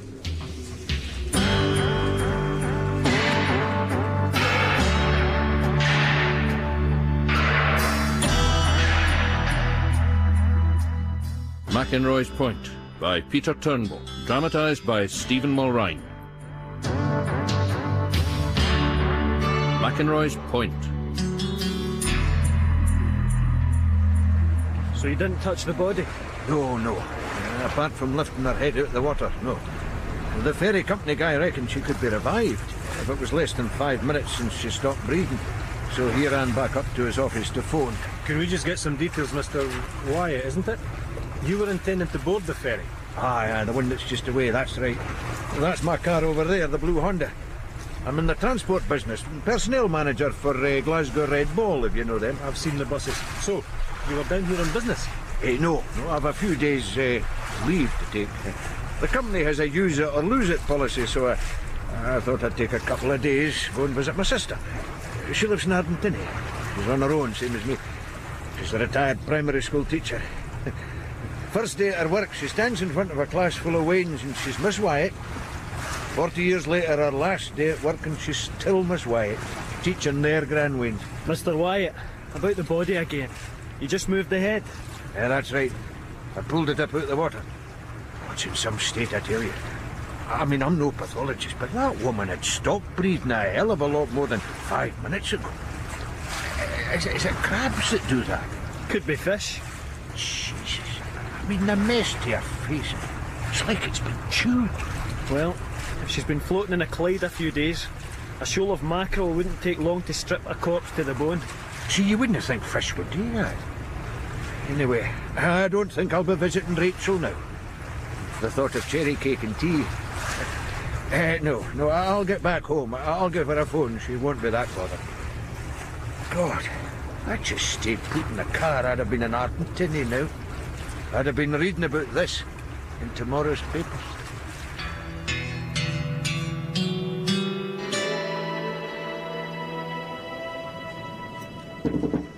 Come. Come in, Richard, sit down. Sorry I'm late. Tailback on the M8. Busy night? Not too bad, sir. A couple of car thefts, burglaries. Oh, and the night shift pulled in Mr. Pollock, no less. They did? He's in the cells now, cautioned and charged. He was well wedged, about £15,000 on him. No mention of the rest? No, sir. He seems to have been buying silence from a lot of people, and that's one expensive commodity. Anyway, a beat cop spotted him walking through the city in the small hours, probably going from one safe house to the next. I presume his brief's been here? Oh, yes. He was down here like a flash, 4 in the morning, full of his clients' rights. You know, sir, what gets me about lawyers is the way they'll fight tooth and nail for people, even when they know they're as guilty as sin. Yeah, well, it's not Pollock's rights he's after, it's his money. 15,000, you say? No mention of the other 25? No, sir. Easy come, easy go. He's only been out of Peterhead a year since his last 10 stretch. Well, I'll go down the cells and have a wee chat with him. Anything else I should know? Well, there's a file here, sir. It's probably the priority. A woman's body fished out of the Clyde this morning, beside the ferry slipway at McInroy's Point. She'd been in the water a few days. Hamilton and Piper went down, and Dr. Chance had a look. I authorised removal of the body to the GRI for Dr. Reynolds' attention. What do we know so far? Not much, sir. The body's a bit of a mess. But she's Caucasian, possibly middle-aged, blonde hair, about 5'9" or so. Is there anybody at the GRI? No, sir. It came in just at the handover, and it didn't seem to be as urgent as some. No, fair enough. It's not recently deceased, and there's no telling where the locus might be. Anything suspicious? Well, a few things, sir. For a start, she wasn't swimming, and I doubt if she fell off a boat. Wrong time of year, and wrong clothes. I should say, sir, she appeared to be in her nightwear, pyjamas and dressing gown, and if it was suicide, I'd expect her to be in her street clothes, even just to get from the house to the water. Well, I suppose she could have driven like that, but yes, I take your point. Doesn't feel like a suicide. What have we got from missing persons? Well, sir, the collator came up with 2 names, going back a couple of weeks, given the state of the body. One's a Sadie Kinnear from the Hag Hill area, about the right age, height, so on. The other one is a Mrs. Neville. She and her husband are both missing. That's interesting. They were reported on Saturday, and again the basic details are right. But this lady and her husband live in Gourock. Gourock? Yes, sir, that's what I thought. It's just about on the doorstep. And what strikes me, sir, is that if the husband and wife are missing, and we've found the wife, do we assume that Mr. Neville is floating face down in the Clyde even as we speak? This is possible, isn't it? Who reported it? A daughter, apparently. Paid them a routine visit at the weekend, found them gone, no explanation. Anyway, I think we're looking at Mrs. Neville. The other lady, Mrs. Kinnear, failed to return after a trip to the local shops, so she would have been in street clothes. I think you're right. You're on the day shift, Richard? Yes, sir. DS Sussex and DC Abernethy are on the back shift. DC Montgomery was just going off nights as I came on. Oh, yeah. So, what's for action? Well, we've put out missing persons posters for all 3, sir. Right. I think I'll look in at the GRI. They like a police presence. It's not strictly necessary, but it's a good idea. Dr. Kay's already got the deceased's clothing at Pitt Street, sir. Fine, I'll give her a call. Meanwhile, you could phone the River Police. Advise them there's likely to be a floater out there, somewhere off the tail of the bank.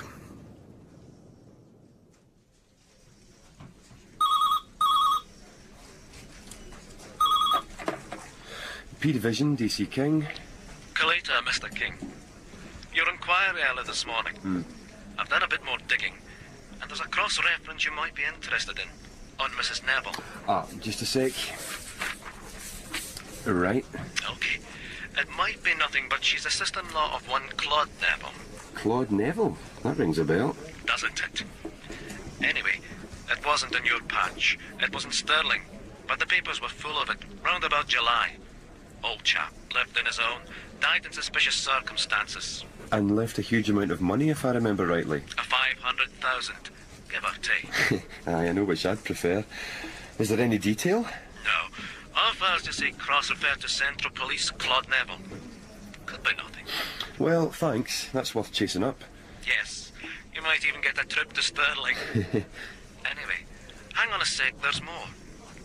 This Neville family seems to have a dark past. The son committed suicide about 10 years ago. Went for a one-way swim in October. Guess where his body was washed up? McInroy's Point? Got it in one. This is a real can of worms, though. The daughter tried to have her parents charged with murder. Claimed they drove him to take his own life. The daughter? Yes. There's actually a statement in the file. but the fiscal just put his pen through it. End of story. Or maybe the beginning.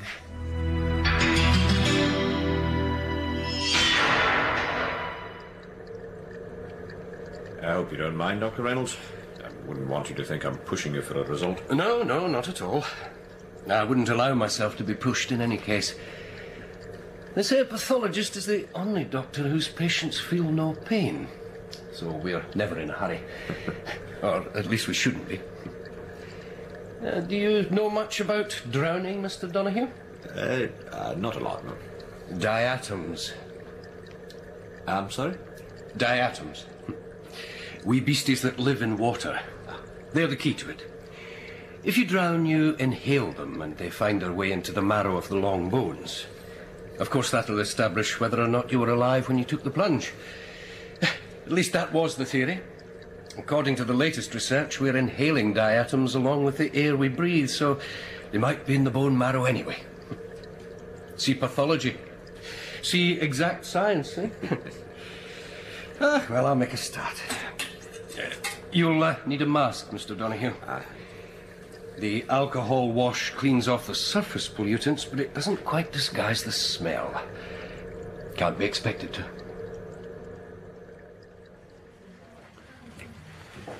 You take milk? Aye, it's always nice to get a visit from Big G's finest. There we are. I'm D.S. Cushman, by the way. D.C. King. Cheers. So, I'd say, to what do we owe the pleasure? But I gather from our uniform bar you're inquiring about one Claude Neville, late of this town. What can I do for you? Well, we had a missing persons report on his brother and sister-in-law. Aye, that's John Neville. I think the wife's name was Charmaine. Anyway, we're fairly certain we've found her. We've taken a corpse out of the Clyde at Gourock, very near where they stayed, and we think it's her. What can you tell me about your chap, the brother? I understand he left a lot of money. Aye, well, Claude Neville was a sort of odd character.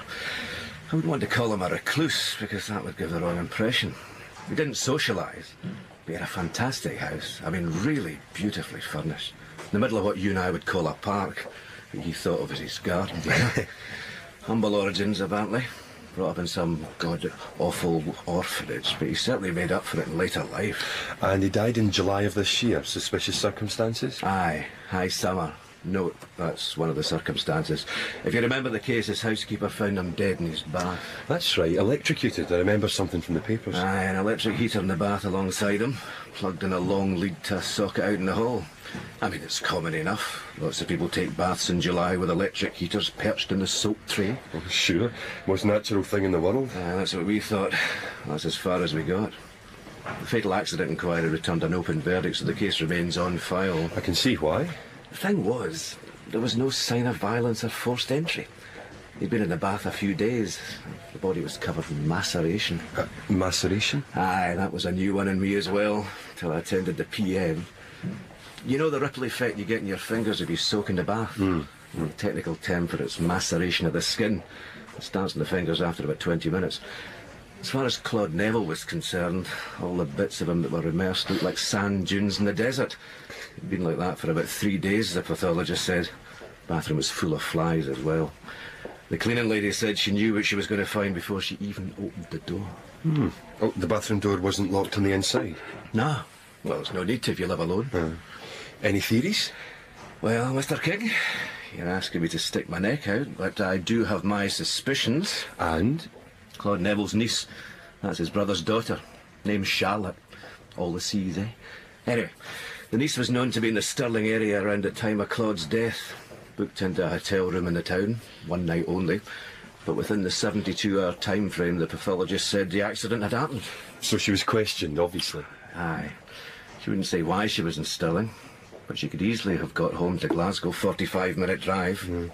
And he was definitely electrocuted, not drowned. Aye, no water in the lungs, no bruising. Which you'd have expected if she'd burst into his bathroom, sat in his head till he drowned, then chucked the heater in to muddy the waters, so to speak. And she could have done that? Oh, sure. Big, raw-boned woman. And he was decidedly frail, suffering from some chronic ailment. No, if she did anything, it was to walk into his bathroom with a glowing electric heater and drop it into his lap before he knew what was happening. You said the cleaning lady discovered him? Aye, that's right. The niece was highly indignant we had her in the frame at all, said her being in Stirling was pure coincidence, and she'd no possible motive anyway, since she wouldn't stand to benefit from his death. Who did benefit, as a matter of interest? Actually, our parents. Claude's brother and sister-in-law. They got around $500,000. There'll be another couple of $100K once the house is sold. This time of death? Aye, we've got 2:30 p.m. for that, on whichever day. When electric clocks stop when the mains fused. I can't see somebody walking into the house by chance, just when he was having his bath. Well, they wouldn't need to. The house is about 6 times the size of Balmoral. Well, that's an exaggeration, but you could easily hide yourself in one of the rooms and just bide your time. The cleaning lady did say the heater was alien to the locus. Brought in for the occasion? Aye, it was an old appliance, probably bought second-hand. So, the instant that heater hit the water, Charlotte Neville's parents were richer to the tune of about 700K, and now they've disappeared as well. You know about her brother, of course. Yeah, she blamed them for his death. You could do with reopening Ms. Neville's box, I think. I think so. Where do we find her? Well, your best bet would probably be your internal telephone book. Eh? She's a police officer. D.S. Neville, Female and Child Unit, Q Division.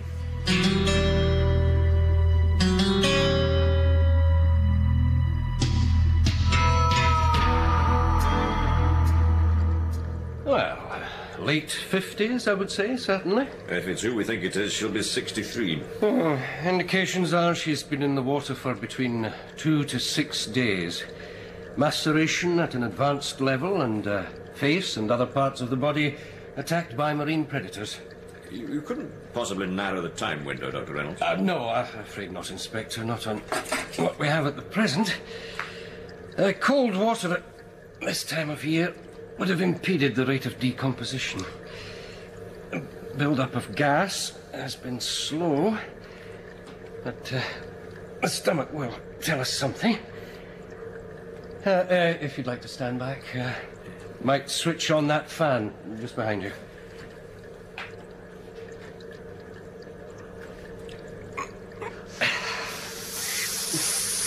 It's not attar of roses, is it? Well, there's no water in the stomach, so she didn't drown. Really? Well, I'll check the lungs, but I'm pretty sure there'll be no water there either. So, if she didn't drown, what killed her? Oh, wait a minute. This feels wrong. Right, look, Inspector. See this? A raised line?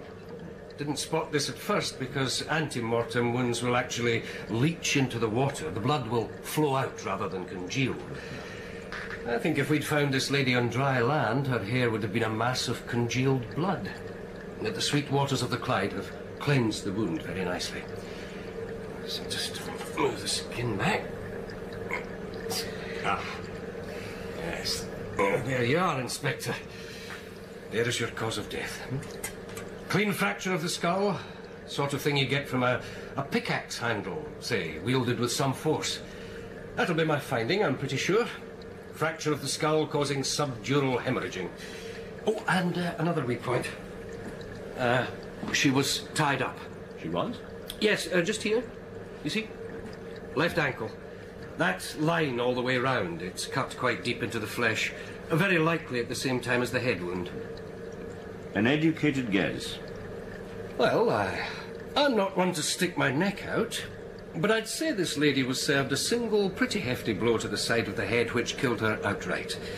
She was then dumped in the Clyde with a weight attached to her left ankle. This kept her submerged for a number of days, how many I couldn't say, but she eventually slipped her anchor and floated to the surface. And if it is Mrs. Neville, then her husband's disappeared as well. Aye, and the likelihood is he's still down there, still attached to whatever weight was fastened to his limbs. I can't help much with ID right now. Fingerprints are out of the question. Too much maceration. I'll remove the lower jaw, though. Send it to the dental hospital. They might be able to match it against whatever records they have for Mrs. Neville. Well, if you'll excuse me, Dr. Reynolds, I don't think I'll stay for the next stage. All right. Suit yourself, Inspector. I'll fax through a full report as soon as I'm done. Anyway, next day I walked across the road expecting to find more rubbish. But that's the puzzling thing. There wasn't any. Just an inflatable dinghy, shredded. Cut up, you mean? Oh, yes, Sergeant, in tatters. Mind you, inflatables occasionally get caught up in the propellers of a tanker, say, and eventually drift ashore as a mess of rubber. So in a way I thought nothing of it, until I heard on the radio about the body being found at McEnroy's Point. And that's when I contacted you. Well, I'm very pleased you did, Mrs. O'Brien. So, which night was this? The night of the rainstorm, Friday. I couldn't sleep with the rain drumming on the roof. But it would be about 3 a.m, so Saturday morning, really.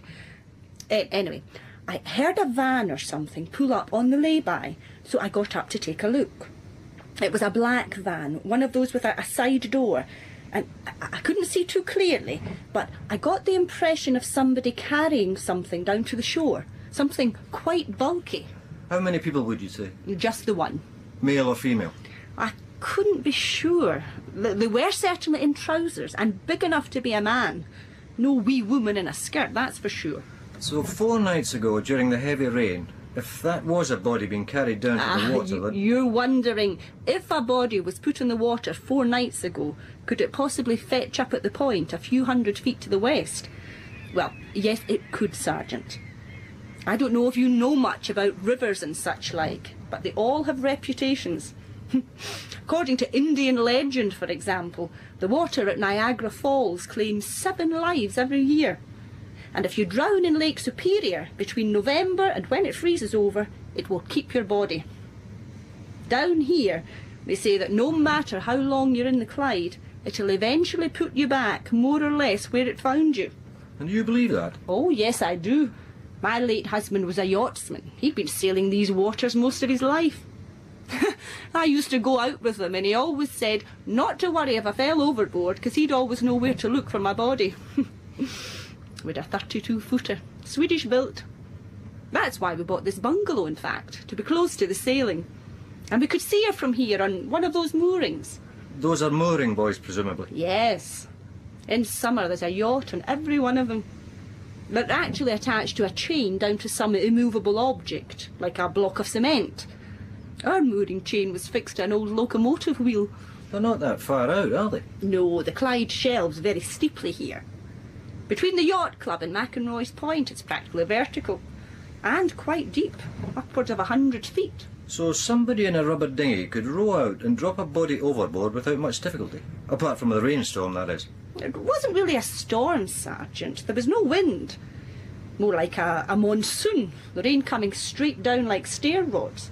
But otherwise calm as far as the water was concerned. The torn dinghy was big enough, incidentally, to take an extra body. A 4-man design. And the Clyde might just have returned that body whence it came, you think? Well, that's what they say, Sergeant. Come on, old Sussock. Up you get. Coffee and toast. We're fresh out of fresh orange. Come on. Oh, God, what time is it? What time did you get up? We're due in at work in an hour. Case conference. So don't go back to sleep. Here, take this. Thanks. Oh, that's good. No, don't lie back. You'll fall asleep again. Hey, what are you smiling at? Nothing. Nothing at all. I was just thinking. You know, this is what a room and kitchen should be. A home for one, and it's just right. Not like the room and kitchen I was brought up in. I know, you've told me. We were so poor we had to... What was it again? Hey, Willems, don't mock. Well, really, you're getting maudlin in your old age. Yeah. And we're due in Donohue's office at 9. Remember? Aye, aye. You know your problem, young Willems. You've too much common sense. So, Richard, what you're suggesting is that this woman meted out a bit of rough justice to her parents, sending them to their death the same way they did with her younger brother. Well, it's a theory, sir. There's a lot of coincidence otherwise. And that would explain it. Right. But she also pays a call on her rich uncle in Stirling months before and fries him in his bath to make sure that when she does do away with her parents, it'll be worth her while. Very calculating. Have you quizzed her yet? No, sir. We still don't have a positive ID on Mrs. Neville. No, sir. Dr. Reynolds was on the phone. The dental hospital were able to match Mrs. Neville's records. Dr. Reynolds also mentioned other injuries, including a broken arm and several ribs. He's faxing his report through this afternoon. So the actual blow to the skull seems to have been part of a pretty violent assault. So it would seem. Of course, our problem is that the prime suspects are serving police officers. Yes, I know. And standing orders dictate that I've got to notify the chief superintendent before we take this any further.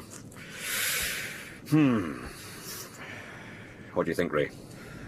I don't think we've any choice, sir. No, I agree.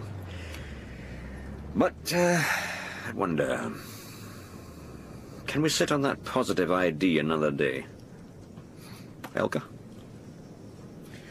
Well, fax machines do run out of paper.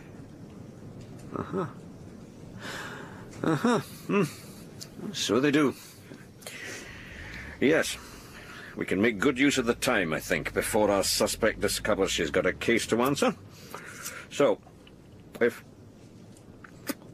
you take a look at this, Ray, I'll pass it to Mr. Findlater as soon as we're finished here. It's a summary of the case and my reasons for suspecting D.S. Neville of having committed murder. It'll be copied to the Chief Superintendent, of course, as per regulations. Yes, sir. I'll have to notify my opposite number at Q Division as well, but I'll do that by phone. I'll warn him not to say anything to Sergeant Neville, not until we've a search warrant anyway. Right, sir. So, what's the next move? Well, your interview with Mrs. O'Brien sounded promising. I think we'd better get the frogman down there. I'll fix that up now, and D.C. Abernethy can take over, OK? Sir. Meanwhile, you and I will pay a call to the Neville house, I think, Ray. We'll take Mr. Bothwell with us, do a proper forensic examination. Right, sir. And you can give Abernethy a rough outline for the divers.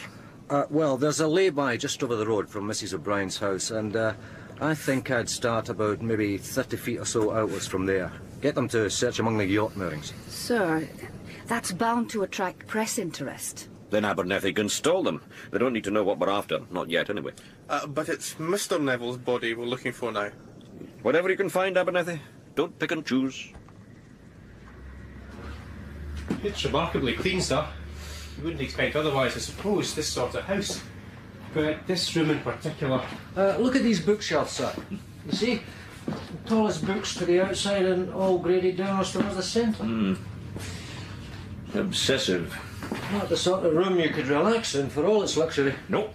It'd be like walking on eggshells. No sign of violence, though. Mr. Bothwell? I think this room's been wiped clean. What do you mean? Well, maybe just a Hogmanay clean-up in October, but the room's been wiped, sir. I'm certain of it. Take a deep breath. Let me know what you smell. Bleach? How about you, Sergeant? Oh, no, I can't smell a thing. Too many cigarettes in my younger days. Well, I think it's bleach. And if you stand over here, just where the sun catches it, you can see where a cloth's been wiped over the wall. Oh, yes, you're right. And either a tall person or else standing in a chair. See it, Ray? Here, wide sweep of the arm. Oh, yeah, that's quite clear. And just out of curiosity... Oh, smell this, Ray. See if you can detect the bleach now. Oh, certainly can. That's quite strong. You think that might be the murder weapon, sir? Well, I wouldn't presume. But I do wonder why anybody would clean a poker with bleach. Yes. Well, the point where the poker handle meets the stem is a good collector. And it's very hard to get rid of blood from these places unless you immerse it in a strong bleach or acid solution. Bit of inside knowledge. Possibly. Anything in the rest of the house? Well, it's clean and tidy. Obsessively tidy, you might say. But there's no indication of this sort of clean-up anywhere else. One or two things even out of place, like an unwashed mug, for instance, in the kitchen. Really? Anyway, we know Mrs. Neville died as a result of a very violent attack, possibly carried out in this house, and if that's the case, the lack of forced entry would suggest the victims knew their attacker. The victims, sir? Yes, her husband's also missing. We think he's probably at the bottom of the Clyde. Anyway, Mr. Bothwell, if you'd climb into your space suit and do your stuff. Right, sir. And Ray, I think we'll go next door and chat to the neighbour. I saw the curtains twitch as we walked up the drive. We'll start there. Yes, sir.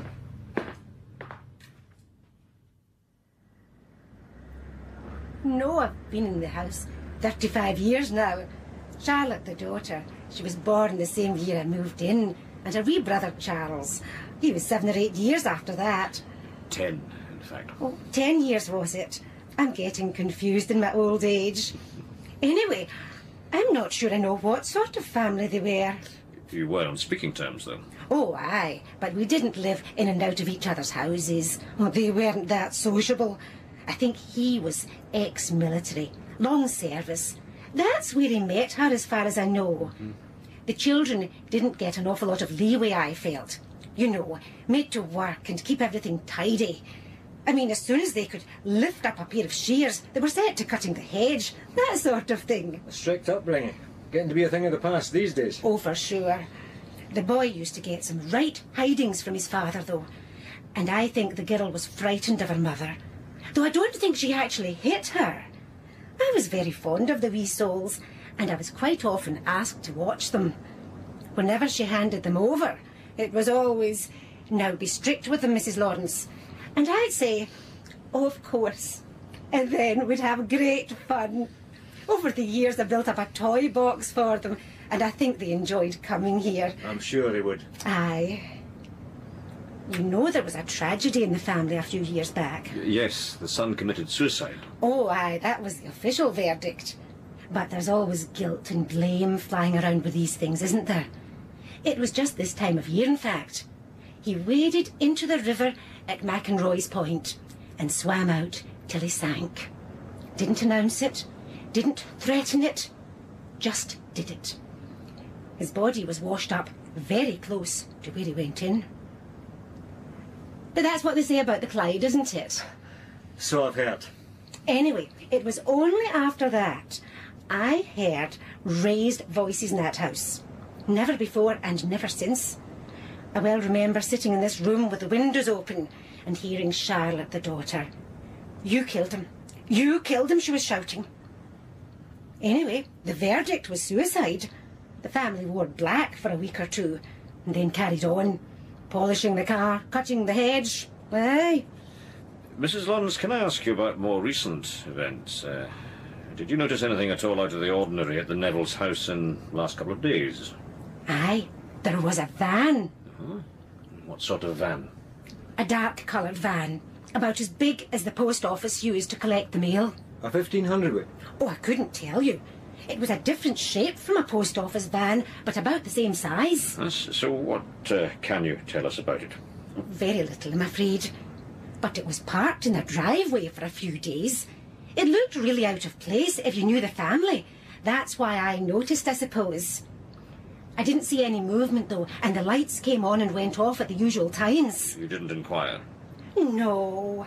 I mean, you'd go to your neighbour's door if you heard breaking glass or something, but not for just a van in a driveway. Was Mr. Neville's own car there? Oh, yes, in its usual place. The van was between it and the pavement. And you didn't see the Nevilles while the van was there? No, but not seeing them for 3 or 4 days wasn't unusual. So, when did you last see them, Mrs. Lawrence? Together as a couple. It'd be a few weeks ago. But she was deadheading some flowers last week. And I saw Mr. Neville, I think, the day before the van appeared in the driveway. The van had gone by Saturday morning. In fact, I think I maybe heard it leaving that night. The rain was keeping me awake. I heard it drive away.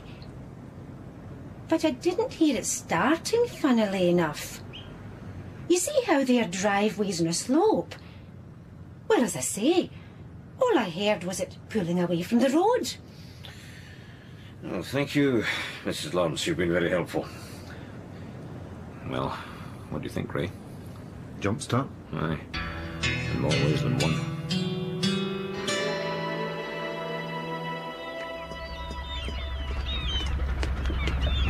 Still nothing, then? Not a thing. I think we'll have to call off for a while. The tide's getting too strong. Oh, I can put a team down this afternoon, though.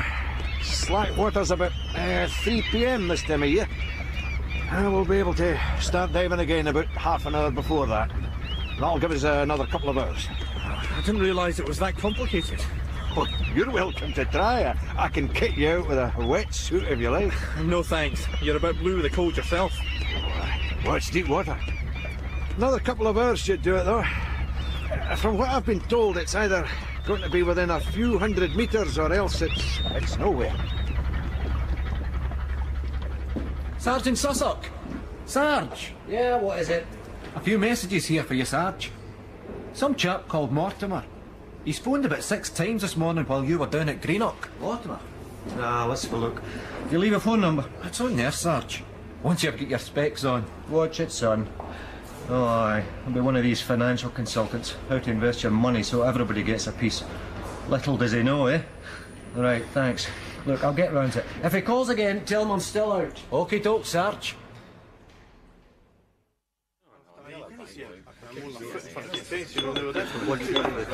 Right, gentlemen, settle down. Possibly, isn't it? Settle down, Montgomery. Okay? Now, I'll try and summarise the case against before we interview Sergeant Neville. She's been informed about her mother, I understand, and we'll be talking to her tomorrow morning. D.S. Sussock and I have gone over the locus with Mr. Bothwell, and we're waiting for his report. You're still with the diving team, Abernethy, I take it? Yes, sir. Nothing doing so far, and they've had 2 goes at it. They're writing if there's another body down there, it could be anywhere. Well, it was only ever an inspired guess in any case. Right then. Let's assume Charlotte Neville's our perp, and let's say she murdered her uncle about 6 months ago, meaning her own parents become extremely rich, inheriting nearly £500,000 plus the Stirling property. She's nursing a grudge against her parents, however, for driving her younger brother to commit suicide, and this we've got witnesses for. So she pays them a call on Wednesday, batters the life out of them with a poker, and then bundles them into the back of a 1,500-weight van hired specially for the purpose. Do we know anything about the van, sir? I mean, if we knew who'd hired it... No, Montgomery, I'm afraid not. Unless you'd like to do some checking. See how many firms in the west of Scotland rent out dark-coloured transit. Is there anything else, sir? Anyway, the van has an inflatable dinghy in the back, plus weights and wire or rope to attach to the body. She loads them into the van, goes back into the house to sanitise the locus, and the murder weapon, we think, with a strong bleach solution. She's a cop, so she'd know that was important. D.C. King, you're looking doubtful. Yes, I am a bit, sir. I think pretty well anybody would know to use bleach. I mean, if it goes to court, I imagine that's what a lawyer will say. Yeah, fair point. Anyway, she sanitises the locus. But she doesn't move immediately. She takes her time, does a thorough job, and keeps the house lights going on and off as normal, possibly with timer switches. Either that or she stays in the house lying low. We can easily enough check her shifts. Indeed. So, she waits for the right time to dispose of the bodies, and it comes like manna from heaven. 3 nights later, pitch dark, rainy, and above all, a windless night. Nobody will be about in a night like that, but the Clyde will be like a mill pond. She seizes her opportunity, rolls the van down the drive and jump-starts it, drives along to the spot where her brother took his last swim, dumps the bodies in deep water, cuts up the dinghy and gets shot of the van somewhere. And then on Saturday she pays a routine call on her parents, finds them missing and reports the fact. And she won't even have an alibi. What do you mean, sir? Well, she won't, Ray. She's a cop. If she says anything, it'll be okay, prove it. Because she'll know how difficult that is. I'd rather have an alibi merchant any day of the week, frankly. The stronger the alibi, the harder it falls. Anyway, we'll see what else Mr. Bothwell can come up with. But the next move's Q Division. Yes? Chief Inspector Findlater called me at home last night. You can be sure of our full cooperation, Mr. Donoghue. I take it you'll be interviewing Sergeant Neville here? Yes, sir. I don't think there's any need to move her at this point. Well, I'll obviously want to be present when you talk to her. Of course, sir. You know, I hope your reasoning's sound, Inspector. Sergeant Neville's a very diligent, respected officer. Can't believe she'd be involved in anything like this. She's taken the news about her mother as well as could be expected, but I don't know what this'll do to her. She is our prime suspect, nonetheless. Perhaps if we spoke informally to her? No. I think I'd advise her to insist on a PACE interview. Properly recorded. Fine, if that's what she wants. Before we go in, maybe you could tell us about her shifts. She was off duty last week. The last shift was Tuesday back shift, and she didn't start work again until Monday. So, she wasn't at work during the days in question? That's right, Inspector. Okay. Sergeant Neville? Yes? Right. I'm going to ask those present to identify themselves. I am Detective Inspector Donahue, P Division. Chief Inspector Shade, Q Division. Detective Sergeant Neville, Q Division. Thank you. Detective Sergeant Neville, do you wish to be legally represented during this interview? No, sir. Sergeant Neville, I understand you've been told about the discovery of your mother's body early yesterday. Yes. And you know something of the circumstances. Well, that she was drowned, yes. What I don't understand is why I wasn't told sooner. And what about my father? Sergeant Neville will have time to ask questions later. What else do you know about your mother's death? Nothing. Well, the Chief Inspector told me her body had been washed up beside McEnroy's Point. That's all I know. I have a right to see her, and I don't know why It's all right, Sergeant. Just answer Inspector Donahue's questions. You know your mother was murdered, Sergeant? Murdered? Yes. She sustained a fractured skull, among other injuries, before being put into the water. Oh, God. I wonder if you can tell us anything about that. Sergeant Neville? What? Your mother's murder, Sergeant. What can you tell us? I don't understand. Sergeant, there's... No, wait a minute. I've just been told my mother's dead, and now I'm being accused of her murder. Is that what this is all about? I don't believe this. You had a rather strained relationship with your parents. Is that a question? All right, yes, it is. Answer the question, Sergeant. Were you on bad terms with either of your parents? No. Is that the truth? We had our differences, that they weren't the easy... We got on all right. Okay. Let's talk about your uncle, the late Claude Neville. How did you get on with him? Oh, God, not this again. I've been through all this with Central Police. You had a good relationship with him? Yes. You were a regular caller at his house? I suppose so. The family kept in touch. But you wouldn't necessarily stay at his house overnight, for example? No. Hardly worth it, so close to Glasgow. Yes? Yes. But you have on occasion stayed in a hotel in Stirling. Oh, I see now. You've been doing your homework, haven't you? Sergeant Neville. Answer the question, please. Yes, I've stayed in a hotel. And one of those occasions happened to be about the time of your uncle's death in suspicious circumstances. You know that. I also know you refused to give Central Police any reason for your presence in Stirling at that time. As far as I know, Inspector, I wasn't breaking any law. Did you visit your uncle that week? I did not. Really? Isn't that a bit odd? You could easily have looked in on him. I could have looked in on him any time. I've told you we kept in touch. Sometimes my father, sometimes myself. Yes, but it's your visits we're interested in. I mean, Stirling's practically just up the road, isn't it? 3/4 of an hour's drive. Yet you booked into a hotel. I'm not surprised Central Police had their suspicions. And that's all they had, Inspector. Now, if you have anything more... We're talking about 3 murders now, Sergeant Neville, and that's one hell of a lot of suspicion. What do you mean, 3 murders? Your Uncle Claude, your mother, your father's still missing, but we'll find him, you do know that. You also know it's in your own best interests to confess and not prolong this. Confess? I've got nothing to confess, and if you think you can prove otherwise... Sergeant Neville, I've known the Fiscal to proceed on a lot less than we have. Like what? Motive, for a start.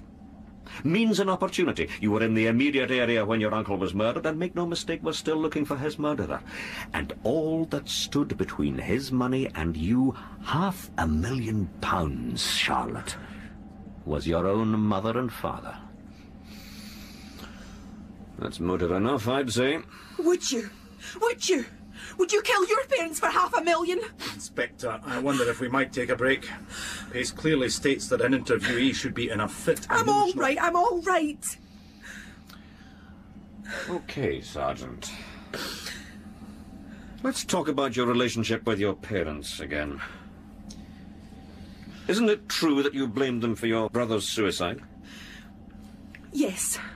I was upset. Even to the point of wanting your father charged with his murder? I've told you I was upset. My brother and I were very close. I think my father expected too much of him. My father was a professional soldier, you see. We were army brats, disciplined, stiff upper lip, everything by numbers. Oh, I've turned out well by my father's standards.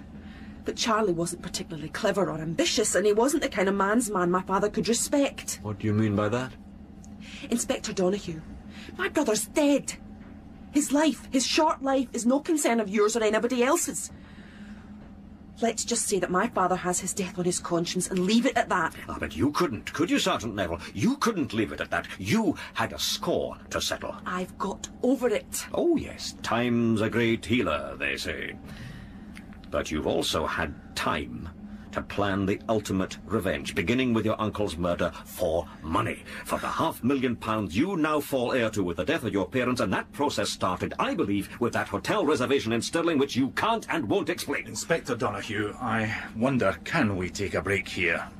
I know Sergeant Neville hasn't requested it, but I feel she should have the opportunity to reconsider her position on legal representation. No, I don't need... I think she needs some time on her own. But if she's already... All right. If you think it's necessary. Thank you. Okay, interview terminated at the request of Chief Inspector Shade at 09:52. Right. We'll leave you here for a few minutes, Sergeant Neville. Would you like a coffee? Please. We'll go along to my office, Inspector.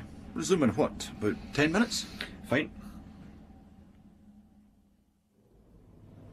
Sergeant Sussock. Yeah, something for me? Sorry, Sarge. I can't stall this guy any longer. He says he's been leaving messages all over the place and nobody calls him back. God, the financial consultant. Has he seen me? Afraid so. That's him over there, in the grey suit. Yeah, and the eager expression. Surprise, surprise. Oh, I'd better see him. What's his name? Mortimer. Mr. Roy Mortimer. Right. Mr. Mortimer. You're a patient man.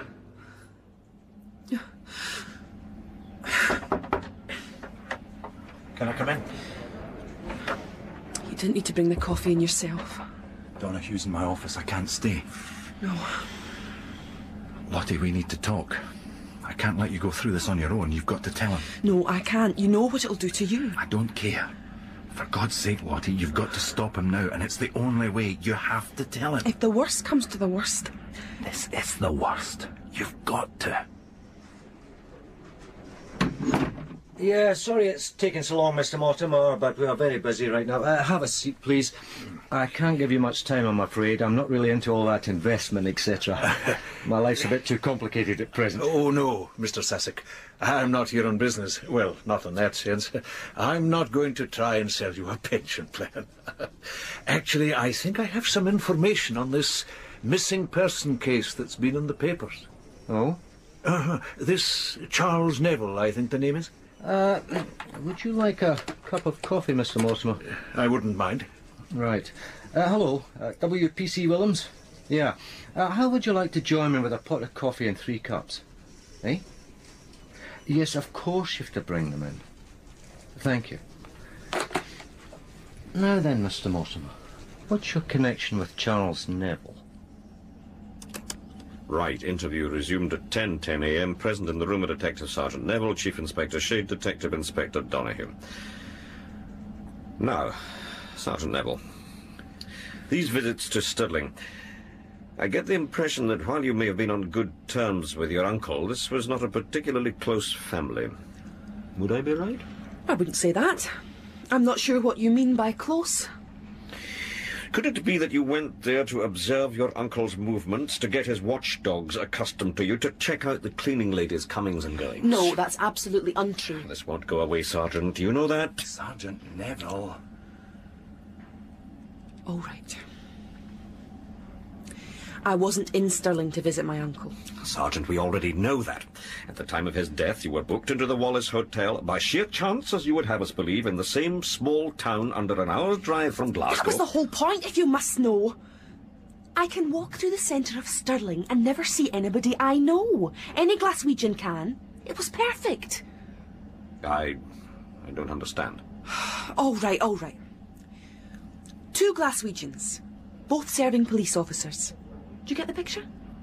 2 serving officers, one of them married, a married man with a family in a very senior position. Sergeant Neville, are you telling me that you were having an affair? You were meeting someone in Stirling, and you were with this man in the Wallace Hotel at the time of your uncle's death? Yes. Are you willing to identify him? No.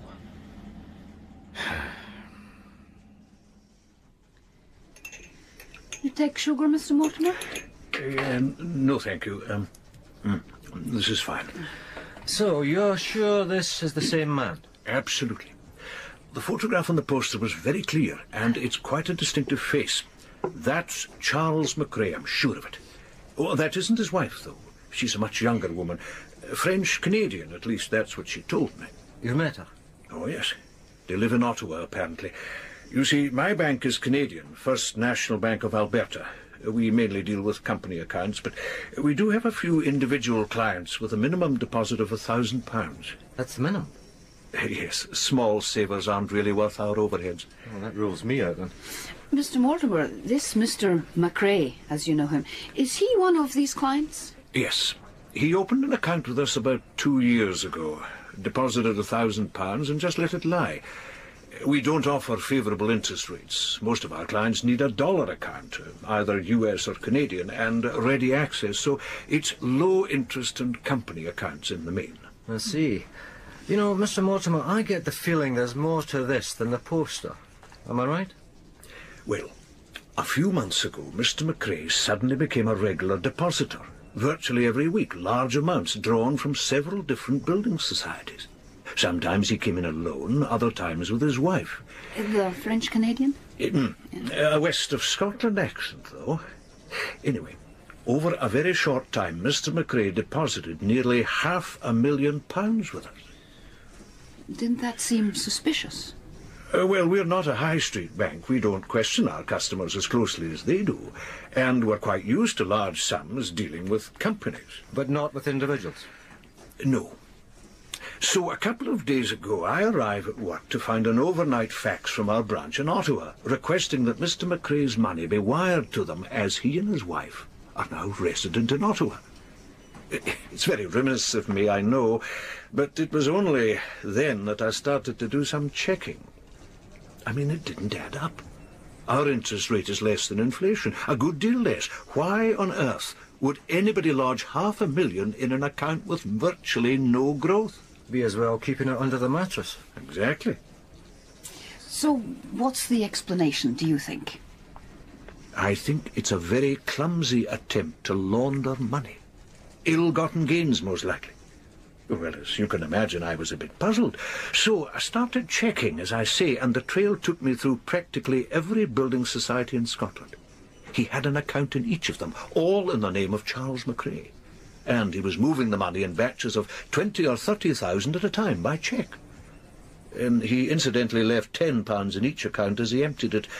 I dare say because that was less trouble than closing it. And you traced all these? Well, I'm a wee bit of a bloodhound, really. And to cut a long story short, I eventually found the original source. And? The Clydesdale Bank in Gourock. An account in the names of Charles and Charmaine Neville. Cheques drawn on that account were paid into the Forth Valley Building Society to one Charles McRae. Now resident in Ottawa. Of course. These cheques and all the others were made payable to McRae and signed by Charles Neville. Anyway, when I noticed that poster and saw the face of somebody I knew as McRae being named as Charles Neville, a missing person, well, that just confirmed my suspicions. Something wasn't right. No, and that's putting it mildly. Mr. Mortimer, I wish you'd caught up with me sooner. Well, I know you're a busy man, Sergeant. It might have saved us some time, and certainly some embarrassment. Ray, I think you ought to call the inspector at Q Division, don't you? Oh, God, aye, before any charges are read.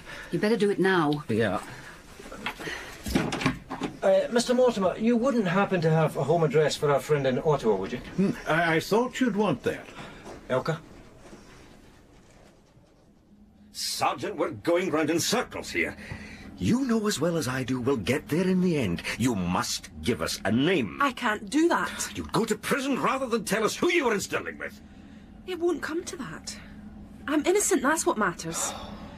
He'll come forward if he has to, I know he will. But I don't want that, not yet. Come in. Sorry to disturb you, Inspector, but there's a phone call for D.I. Donahue. From P Division? A Detective Sergeant Sussex. Yes, that's one of my team. He said it was very urgent. Possibly the missing... Yes, I'll take it. Right. Interview terminated 10:48 a.m.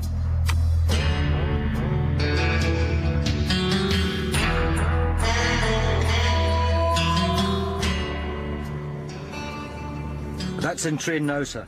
WPC Willems phoned Ottawa, faxed them the details in a photograph. We didn't think it was a good idea to wait. In view of the time difference, sir, before he left for work. Or the golf course, more likely. And they'll respond as soon as they've anything for us. Yes, sir. Well, I don't mind admitting I wish we'd seen your man Mortimer sooner. My fault, sir. It's not having to apologise to Sergeant Neville, it's what we put her through. And it doesn't get any better, does it? Hardly. I think it's obvious her father would have let her take the rap. He maybe even knew she was in Stirling when he dropped that fire into his brother's bath. I presume it was him. I should think it's a certainty. Long-term plan. A sleeper account in this bank nearly 2 years before he has the money to fill it.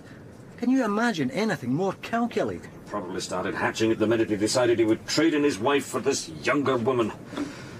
After that, the murder of his brother. Brother, for God's sake! And then his wife, they were just stepping stones to a new life in Canada. Yes. I take it we've stood down the Frogman. Yes, sir. DC Abernethy's already done that. Missing person. Missing with intent. That could be Ottawa now, sir. The wonders of technology. I hope you've got paper in this thing. Wasn't that how they got Dr. Crippen, sir? Transatlantic cable. Uh-huh. Sir? Sure it wasn't the Mounties you phoned?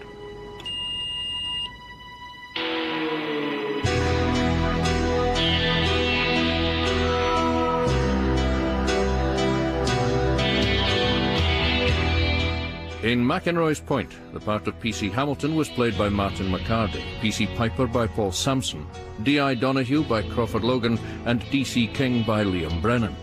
The Desk Sergeant by Jim Twaddale, Dr. Reynolds by Paul Young, D.S. Cushman by Ian Agnew, and Mrs. O'Brien by Catherine Connolly. D.S. Sussex by Jake Darcy, W.P.C. Elka Willems by Eliza Langland, Abernethy by Andrew Conlon, and Elliot Bothwell by David Goodall. Mrs. Lawrence was played by Wilma Duncan, D.C. Montgomery by Stuart Macquarie, Mr. Mortimer by John Shedden, C.I. Shade by Alan Sharp, and D.S. Charlotte Neville by Louise Beattie. Other parts were played by members of the cast. McEnroy's Point was written by Peter Turnbull, dramatised by Stephen Mulrine, and directed on location in Glasgow and in our Edinburgh studios by Hamish Wilson.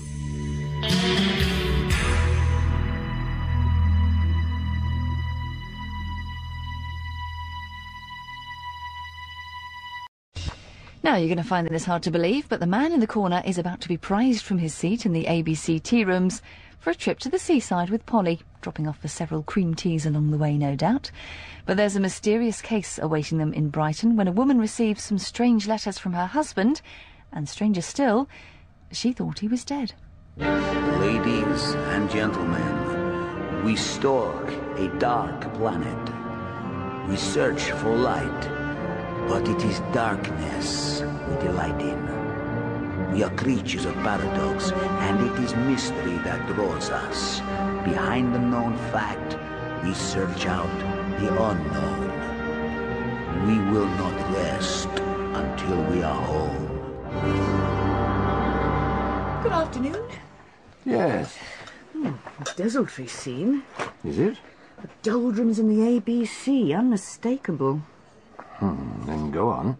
Dried stains on a saucer says it all. Does it? Yes. Even if I hadn't found you stirring a cold inch of tea in the bottom of your cup. I was waiting for you. You say that. The sceptic note.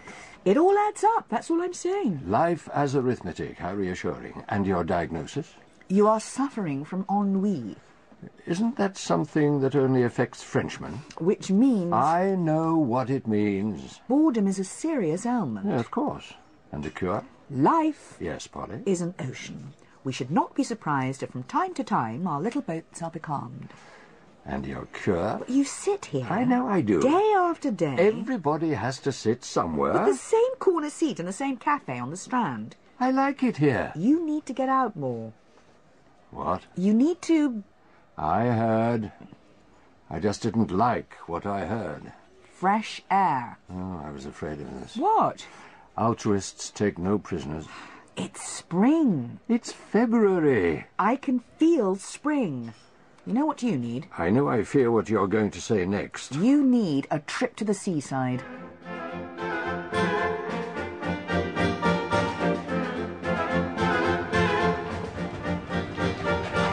Look! Outside the window. That's the world, that is. I've seen it. Those cows in those fields, look! Oh, that hill! Look at that tree, isn't it? Oh, isn't it absorbing? Not to me, no. What? Are you perfectly well? And look at that cottage. Oh. Does that arouse your affection, Polly, that dwelling? Yes. You see how much we miss staying in London? I am surprised. Why? I've always thought of you as a city girl. Oh, no. Trees, hay, animals, I love it all. Good. And the sea? What? You view the sea with equal enthusiasm? The sea? Oh, no. Then why are you taking me to Brighton? Oh, the sea! Oh, yes! Waves splashing. More waves. More splashing. Lovely. What? Interesting.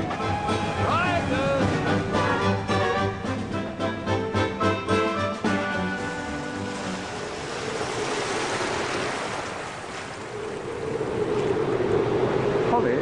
Yes? Do you think it's possible to stockpile fresh air? You mean... At the risk of earning your disapprobation. Yes? Haven't we had enough? We've only just got here. But do you like this? Do you honestly like it? What? This game. All right, where do you want to go? Well, I think I just saw over there... What? The inviting lights of an ABC. Well, of course, only if you're sure. Come on. I'm freezing.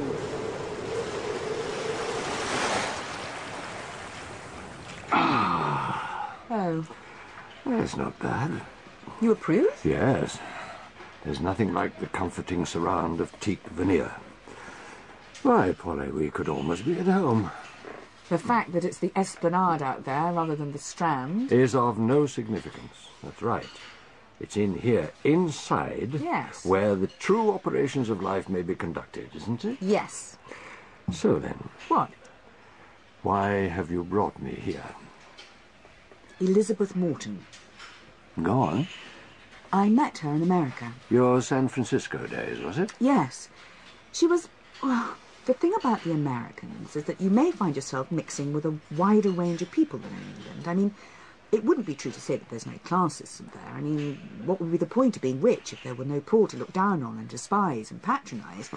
Of course, all that goes on. It's just that it's possible to meet a wider variety. She's rich. Very, very rich. Rich in a way the English haven't been for years. If money was a virtue, Elizabeth Morton would be an angel. So, in this egalitarian world... We became friends, yes. Only her name wasn't Morton then, of course. That was before she met him. A letter. For you. I thought you were late. I am, yes, I am. Aren't you going to open it? Now, why would I open a letter from my lover in front of you? Would you? No. Wouldn't you? That would be, a little overindulgent. I mean, I like to live dangerously, but, Okay. Typed address. Very neat. For anonymity. I like it. What? You jealous. You like it? It makes me purr. I'm going. Go on, then. Leave me alone with my letter. Well, what are you waiting for? I believe it's customary to kiss your husband goodbye. Do you? I believe it is. Not where I come from. Well, you're in my country now. You're going to be late, and Mr. Peabody will not be pleased. I don't care very much. His jowls will inflate when he sees you. Morton, he'll stutter. Where the Hieronymus Bosch have you been? Oh, open the damn letter. And what was it? Apparently, it was a letter from a man. I see. Do you? Well, her past, I take it. Of which we all have some, at least. Well, I'm not casting stones, Polly. I'm assuming you're coming to the point. As I said to you, Americans seem very friendly and open at first. And you thought you knew her? Yes. I saw her, 3 times a week for 9 months. Oh. I met her parents, I met her brother, I met her grandmother. We talked about everything. And then, quite by chance, I found out she was married. My girlfriend was married and hadn't told me. And her husband's name? Le Comte d'Armand de la Tromouille. Sounds like something you might pop on your tongue with a glass of masala. Oh, I'm sorry. What? You haven't eaten, are you hungry? Well, I... No, I'll get you something. What, I'll tell you what I'd like. One of those slivers of pastry. I believe they're called langue de chat. They taste of almonds, you see. It was... it was the name, you see, that reminded me. Oh, right. Is that all? And a cup of tea. I'm feeling better already, Polly. Must be all this fresh air.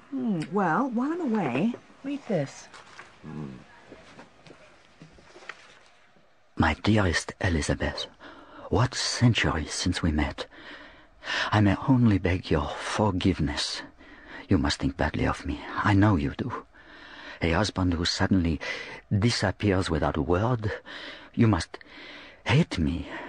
Can you believe I still love you? I will explain all, though whether my story excuses me only you may decide. I understand that in my absence you have married again. I was deeply shocked about this, though perhaps without right. You assumed that I was dead. I am not. And now I reclaim you, my life, my love, and in law, still my wife. At first, he didn't ask for any money. Ah. Is that nice? Thank you. Now, I want to ask you, how did you come by this letter? She gave it to me. Gave or sent? In fact... She's here? Yes. In Brighton? Yes. She contacted me. So this excursion Yes. was not so much a concern for my health. She's in trouble. I wanted you to meet her. Did you? Do you mind? Do we have to move? No, she's coming here. And how does she know we're here? Ah, I see. You calculated after a long journey, What? finding myself in the fresh air, Well, no. that I would seek the nearest, that I would be bound to seek the nearest. ABC. Yes. I'm sorry. And when is she due? 3 o'clock. Could I get you another, langue de chat? This is bad. Show me. I knew he would ask for money. You said... Am I going to sound naive? What? It's only £50. Armand was a man who never required much encouragement. What does that mean? He'll come back for more. This is just a testing the water. You think we shouldn't pay? I don't know. Well, pay or don't pay. What do you mean? I feel we don't want to be indecisive. I mean, is that not an encouragement? I can't think. Think for me. I know a man. What do you mean? He might help. Help us? How? You're saying your husband, your first husband, that we'll never be free of him? He was a memory. Barely that, believe me. Then forget him. Francis, I don't know what you mean. Like a memory, like a bad memory, we have the right to erase him. Don't we? And then she contacted you? Yes. Well, what did she want exactly? Her husband, she told me her husband had got himself into deep water. And what is she expecting you to do? I am her friend. I see. And she knows about you. Ah, Well, of course, I told her. Hmm? Are you annoyed? No. She said, could we speak to him, to her husband, to dissuade him from... She's very anxious, you see. Now, let's get our thoughts in order. A wealthy young American woman marries a French adventurer. He disappears soon afterwards. She assumes he's dead. Just after he left, he telegrammed her to say he was sailing on a ship, the SS Argentina. A few days later, it was in the papers, the ship had gone down. No one survived. She assumed she was a widow. Yes. She comes to England, she remarries. A man named Francis Morton, who, what does he do? He's a merchant banker. And then she begins to receive letters from her first husband. At first, he asks her to return to him, but soon he's asking for money to keep quiet. How does her second husband react? He's younger than her. Yes? I mean, clearly this is a factor. In? He's anxious. He's protective. Yes, yes. He suggests hiring a man to kill Armand. And she agrees? She was opposed to it, but what could she say? He insists. Yes. And now she wants you to speak to him. Yes. Do you know him? Have you met him? She knows nobody else. Why do I have to argue this? I don't know why I have to. If you don't wish to be involved... Oh, no. This is very interesting. I would have thought to help an old friend... Yes, quite. She's lucky to have you, Polly.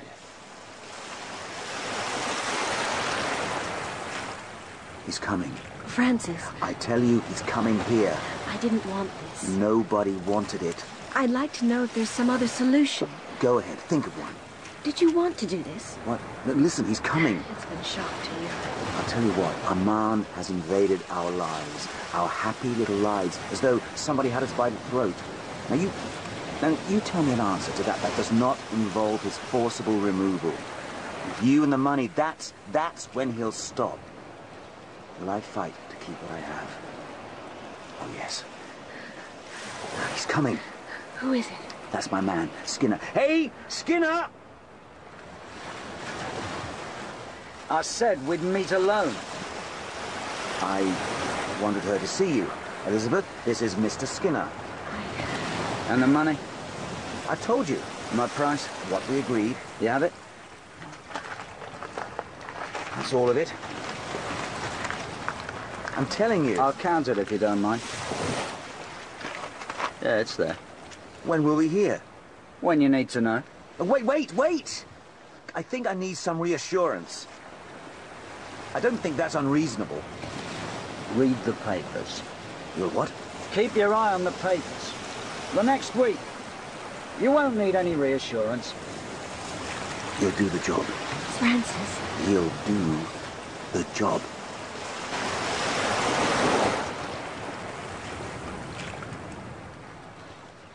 Mrs. Elizabeth Morton.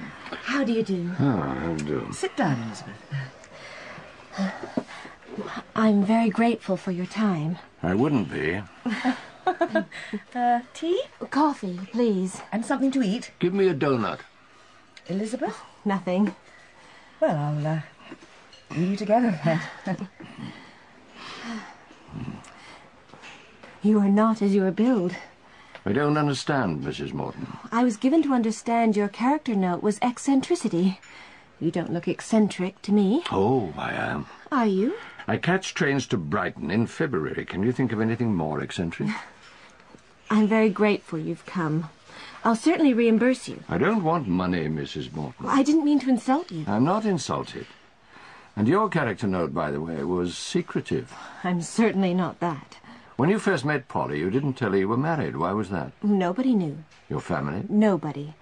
My father would have... He probably would have thrown me out, there and then. Why? My father is in pork. He came up through the stockyards in Chicago. He bought a house on Lakeview Drive and sent his daughters to finishing school in Europe. He felt we owed him a decent marriage. His instinct in that regard was as sharp as Henry VIII. And so the European count. Oh, he wouldn't have minded the aristocracy, but he'd have had a stroke at Armand's bank balance. In Chicago, we prize bucks above pedigree. May I ask, why did you marry the Count? Why? Well... Why go to such lengths? Such a strain, wasn't it? The secret license, the nighttime liaisons. My father had me trained to be a ninny. Yes, I see that. I could speak 3 European languages. I had my culture off pat. But what had I done? You must have known you were laying yourself open to blackmail. I found that danger gave me an appetite for life. It was an appetite that had never been whetted in any art gallery or museum. But the bum ran out on me. I mean, I knew he would. I was just surprised at how soon. And then you heard he had drowned. The ship he was on, that he told me he was on, sank. I assumed. Ah, yes. And I heard nothing. I came to England. Why? Yes, why? Why not stay at home in the bosom of your family? My family was never a bosom. It may have corresponded to an entirely different part of the anatomy, but bosom, no. Are you having a nice talk? Very nice. So, now, can I... Well, when did your father find out about your marriage to Armand? Soon after I heard he was dead. He found a letter. I told you that. Yes, yes. Elizabeth... I came to England. You fled your father's wrath. If you like. You must have thought your adventuring was over. I don't think that was the point. Elizabeth was desperate, and now... Until I met Francis, you could say I was a ship lost in the fog. You see? Last night, I had a dream. My husband Francis was in a deep and dangerous sea. I was on a small boat. I called to him, "Swim!" I shouted, "Swim!" But he couldn't hear. The sound of the waves, you see, and the wind. He loves me, and, trying to protect me, he has entered a dangerous sea. He needs your help. Well, it's going to be more difficult. How? I said difficult. I don't understand. Well, this character, he's moving around, isn't he? I said he's in Brighton. That's what I thought. You told me. I know what I told you. Well then. Don't say well then to me. Mr. Skinner, I have given you money, haven't I? I said don't talk like that to me. What is the problem? It's going to cost more. What? How is that? Because of this difficulty. So I have to pay more? It's become more difficult, I said. You can forget it then. Oh, can I? I thought you needed me. Give me my money back. What did you say? I don't like what I'm buying. You're asking for your money back? That's right. Well, you can't have it. Look, Mr. No, you look, okay? I took the money to help you out. Well, now it's gone. If you want the job done, it's going to cost more. That much is obvious. I want my money back. Go back to your wife. Go back to your little wife. Tell her this man is still on the loose. Tell her that. I've got to think. I haven't got forever. Meet me here. When? Tomorrow? Same time? I can come. I'll have it for you. Don't worry. I'm your man. You were very brusque with her. Was I? Oh, I think if a person is suffering, the last thing they need is an interrogation. The facts, Polly... are clear. This is not a mystery. You didn't like her, did you? It doesn't enter into it. I think it does. We need, Polly, to distinguish fact from illusion. It is perfectly clear. Is it? Yes. Is that the problem? Polly... Is that what the matter is? You are away from home, you are uncomfortable, and you are seeking the reassurance of familiar territory by asking questions that don't need answering. Sorry to be dull, but there is no mystery here. Very well. I'm sorry to say this, but I intend to meet her husband, with or without you. Francis? It's over. What do you mean? Skinner has... He's done it. What? What has he done? Elizabeth, he's killed Armand. We're free. No, wait. I'm telling you. Where have you been? First he told me he couldn't find him, but Armand must have come back. Then Skinner came here. He said he wanted to show me something. What? To some wasteland. You don't need to know. Francis, tell me, please. I went with him. It was pitch black except for Skinner's lamp. I didn't know such places existed. The whole world's broken furniture, glass shards, pools of oil, rats scurrying. We turned the corner of a broken wall, and he stopped. He pointed to a small bonfire. What was it? Elizabeth. Armand. Was it Armand? I walked over to it. It was all ashes, except... Elizabeth, I saw the bones. Oh. Skinner was smiling. He said we would never be troubled with Armand again. Elizabeth, what have I done? What is it? Sit down. Where is your friend? I don't know. He went for a walk. Is something the matter? No. I want to help you. I see. What? Your friend doesn't want to. I want to? Where can I meet your husband? What is it? Too late. We're too late. What's happened? Shall I get some tea? Don't leave me. So... I went home. What's happened? Oh, God. Oh, Polly. Polly. Wait. Was it my fault?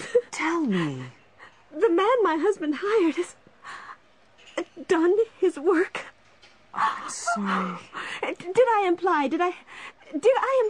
What do you mean, Elizabeth? Was it my fault? I cannot help but think it was me. No. Did I do everything to stop him? It sounds as though he made up his own mind. You tried to talk him out of it. You came here, you asked me to help. I know. What can I do, Polly? If you do nothing, you're an accessory. What? I'm telling you the facts, Elizabeth. You're saying I should turn him in? Is that what you're saying? No, but... Betray him? Betray him? He is everything to me. I've changed so much in his care. When my father found out that I had been married to Armand, I was relieved. I was already grieving. I believed that Armand was dead. I was distraught, and yet all the time had to pretend that nothing had happened. I nearly went insane. The illusion of normality, the tennis matches, the young men I was to see. While inside... How terrible for you. You understand, Polly? You are my friend. It was terrible. You see, I loved Armand. I thought I loved him. I was 18. Yes. He was so alive, so romantic, so different from everything I'd known. He said that life need not be this way, that freedom could be tasted and lived. And because of all that, I fell. And then the news came. Breakfast. My father reading the Chicago Tribune. "The Argentina's down," he said, and turned the page. We carried on eating. My mother tapped an egg, and an earthquake was erupting inside me. So it was a relief when your father found out? Yes. You're kind, Polly. Please. What did he say to you? My father. You remember him? Yes. How would you describe him? Pugnacious. And his attitude to me? Oh, I couldn't say. Polly? Well, indifferent. He was a busy man. The best he was hoping for was a good marriage. And whom had I chosen? A French confidence trickster who had the temerity to die before my father had the chance to give him a piece of his mind. In short, my father felt deluded. The rock-solid assumptions upon which he built his world shook somewhat. He found he could not forgive me.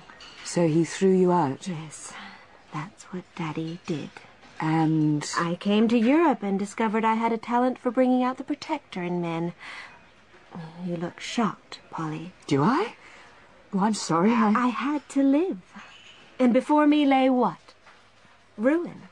And not only financial, you understand, Polly. Yes. So you see... Francis Morton, when he came... It was a saviour, yes. And the bonus? I fell in love with him. And now... he's killed for me. And I am to betray him?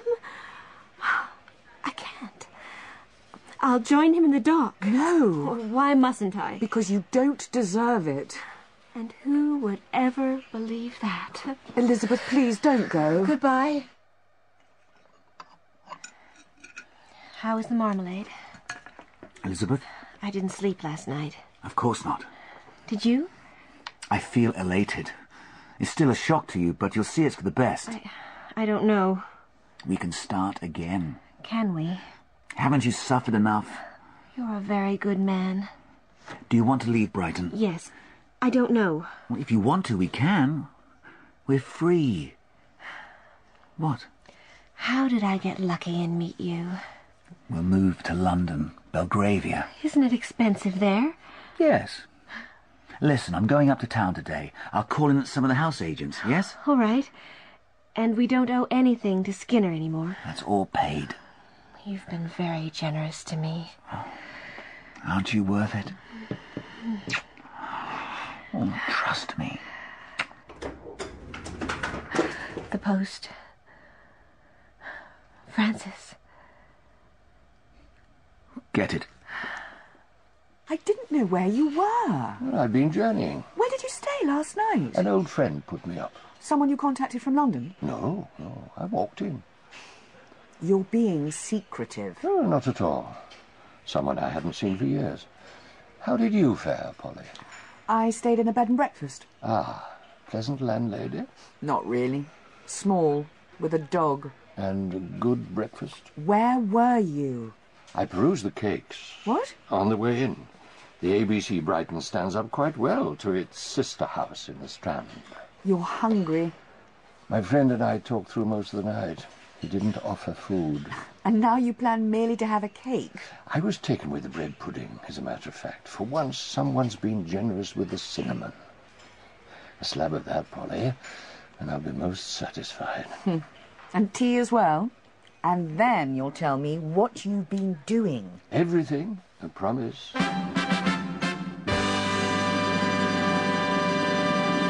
Ladies and gentlemen, this evening the great Supremo will attempt an illusion never before seen in a British theatre.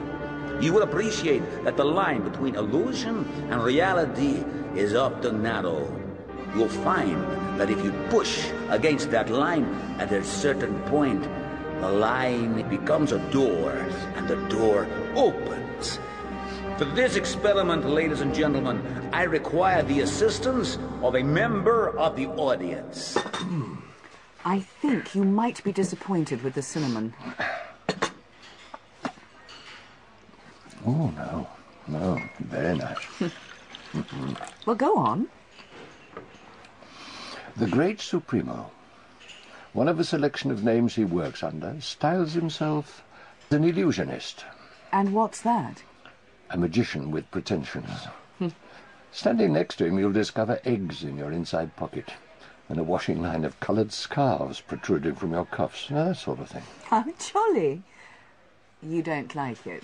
He's a very charming man. We met on a case that my notebooks have recorded as the Sloane Street slaying. I don't remember that one. No, before your time. Ah. I might well have solved it a lot quicker with you. The great Supremo never had your role. He was your assistant? Yes, an informal arrangement, naturally, but... I see. As I say, he was without your particular talent. Oh, you needn't. But what he lacked in insight, he made up for in trickery. Sometimes illusion can be rather useful, as I think we will prove in this case. You've been working on it? My meeting with him was fortuitous, but I stayed with him not merely out of nostalgia. For me, as you know, Polly, the past is either useful or it's an encumbrance. And in this case? Well, let me begin with the appointment I made to meet Francis Morton. You made? A note arrived in your absence. Why didn't you tell me? I wanted you to see Elizabeth without me. She's been in? Yes. I need to tell you... Yes, of course. But may I? I was walking. I wanted to think, Polly, about what you'd said. I'm sorry, I found myself by the pier. And in winter, as you know, a seaside pier is not brimming with customers. I became aware of a man watching me. He made no attempt to conceal himself. What did he look like? I can't be sure. He stood under a swinging lamp in a doorway. Tall, dark. You felt threatened? Certainly. But my instinct told me that whatever he wanted to do, he would not do here. So I moved off along the road. The sea quite close on the rocks to one side. He followed. At first keeping a distance, but gradually, very gradually, he began to close. Everything was shut, no shops, and the few lit houses I could see were away across the green. And then, in the middle of the wind and the dark, like a lit beacon, I saw the theatre, and in garish bulbs on the cracked marquee, a name I recognized. The Great Supremo. Ladies and gentlemen, what are we? Our bodies, we are told, are but a collection of atoms and molecules which pursue fixed orbits too small for the eye to follow. You see before you a plain box. It is in fact the result of many years of scientific research. My own molecular accelerator. Now, for this experiment, I will need the cooperation of a member of the audience. Sir! You want to volunteer? Is that what you want? You should have seen his expression when I stepped onto the stage and he recognized me. What about the man who was following you? Well, he'd taken a seat near me, but when I entered the box, what could he do? How did the accelerator work? I mean, I know it's a trick, but... I disappeared, Polly, from my pursuer. Magic! Who do you think he was? Ah, of that I'm not certain. I'm afraid we are too late, by the way. Armand is dead. Who told you this? Elizabeth. Yes. I advised her to go to the police, but she wouldn't hear of it. She was distraught. And is she coming back here? In fact, yes, any minute. I told her to bring Francis with her. And you haven't been to the police? I wanted to speak to you first. What would you tell them? I'd tell them that a man has been murdered. And Elizabeth? She had no part in it. I'd tell them that. Yes, that's what you'd say. Where are you going? I want to make an entrance, Polly. Don't tell them you've seen me, but observe their expression when I come in. But why? We're nearly at the end. Our excursion is nearly over. I can't believe it. What is it? It's from Skinner. He wants money. He says he wants money, Elizabeth, to keep quiet. Now listen You to said me. we'd be free. You No, said, wait, that's listen. That's what you said to me. How did I know Skinner himself was going well, to turn now we're on us? nowhere. We've got. Listen. You said. I am the one who's taken risk. I've done this for you, Elizabeth. I'm the one. What are we going to do? Had I imagined that we would replace one blackmailer with another? You're surprised, I are am you? surprised. Well, I am. And the sum he wants? £20,000. 20,000, Francis. Look, he's implicated in this. What? He's killed somebody. I mean, so therefore he won't take the risk. You think we should refuse to pay? What? No. He says, well, listen. I will make sure the police know about your involvement in the death of Armand. What we're doing here, we have to keep each other afloat. What does that mean, Francis? It means we pay him. He will go. You don't think he'll come back? He took his chance to gather some escape money. He won't risk this blowing up any further. You think? One payment. Then I must make it clear. It's all right. I don't have £20,000. No? No. I'm very sorry. What do you mean? I've used the money I had. You thought... Yes. When you leave Chicago under a cloud, you leave without inheritance. Is that a tremendous shock to you? What? Do I look shocked? Yes. It's okay. I'll find it. I'll go up to town. What can I say to you? Nothing. I mentioned a friend, Polly Burton. Oh, yes. She's expecting us. And some companion of hers. That's right, since I told her. Yes. And then afterwards we'll leave. That's right. You'll meet me in London. Yes, what? I have a feeling I can raise most of the money that Skinner's asking, but... What? If there is a shortfall... Of course. That's all I have. £20. £20.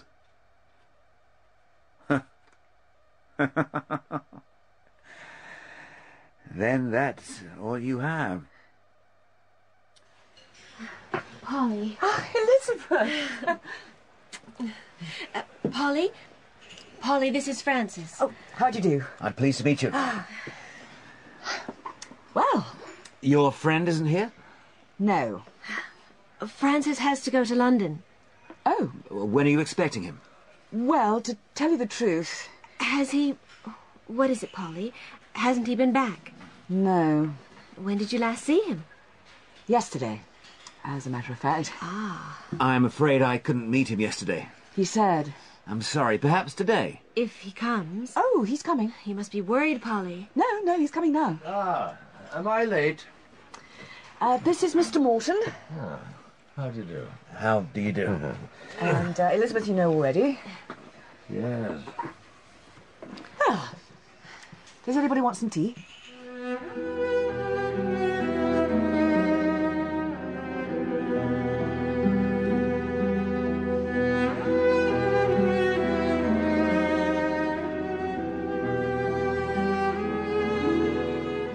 It proved nothing. Did you see her face? Polly? Yes. You did? You did, didn't you? I said yes. And? Nothing. Quite correct. And his? Oh, he was perhaps a little reserved. Exactly. What? A little reserved, that's all. Yes? Well, don't you see? No. I have no doubt he was amazed to see me alive. What? You think Francis... Oh, but the story is much more complicated than that. Why should Francis want to harm you? Not him personally. The man he hired. Skinner? Now wait, Polly. For an illusion to work, we must mistake it for reality. Reality is the oxygen that deception breathes. And so what happens when two illusions meet? You're saying that both of them... Listen. A young woman is ejected from the family home by her wealthy father. She was broken-hearted and then thrown out. She thought her husband had died. Why did she come to England? She drifted here. Can't you understand that? All right. Now let's pinpoint the deception. He didn't die. Well, that's right, he didn't. He showed up asking for money. Now wait, let us say the story of her first husband, Armand's death, was fabrication. By whom? By both Armand and herself. What would be the point of it? The first, because she is an illusionist by nature. No, I don't All accept. Right, then. Say she and Armand were working together for money. How? They realize they have one piece of capital, his apparent death. It appeals to her, to her imagination. They both travel to England in search of a wealthy man. Francis? She marries him. You mean she marries Francis knowing Armand is still alive? Oh, that's not the worst of it. A little touch of bigamy in the night, please, Polly. The plan is that Armand will reappear demanding money. They estimate that her new husband, Francis, will pay up, but he doesn't. Francis tells Elizabeth that he is hiring a man to get rid of Armand forever. Incidentally, why? Why what? Why doesn't he pay? He's rich, isn't he? Why doesn't he pay? This is the point at which one illusion meets another. You're saying Elizabeth went along with it? The idea of killing Armand? I'm saying that Elizabeth suggested it. But that would be monstrous. Why would she? She sees an advantage in it. After all, she reasons she now has access to all the wealth of her new husband, Francis. What need has she any longer of Armand? So she doesn't warn him? On the contrary, she wanted it to happen, planned for it, and when Francis describes being shown the burning corpse, she feels her future opening up nicely. I'm sorry, I still find this atrocious, unacceptable. Your imagination is appalling. Well, all I'm doing is pushing the line between illusion and reality, until the line becomes a door, and the door opens. Two illusionists meet. What happens? But this is life. It's not an act. For some, life, as you so confidently call it, is just the starting point. I don't understand. Now, hear me out, Polly. In seeking out and marrying Francis Morton, Elizabeth's instincts had let her down. She, the great illusionist, did not recognize an illusion when she encountered it. For Francis Morton has no money. What? He is no more a banker than she is. He married her for the same reason she married him, for money, which on neither side exists. Then who was following you that night? Well, that was Skinner, yes. Francis had given him an extra job. He must have felt I was a pair of eyes he wanted off the scene. And the letter from Skinner demanding money? Forged by Francis. So at that point, he still believed she had money? Yes. It must have been a dreadful shock for him. And why did she contact me? Why did she bother to call on my friendship? What do you think, Polly? She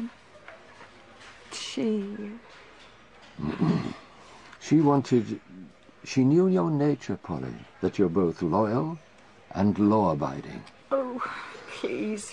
Filed you away somewhere in the dark little box of her mind under to be used later. She knew you would go to the police. No. Overwhelming evidence that would free her and that would convict Francis. I'm sorry, Polly.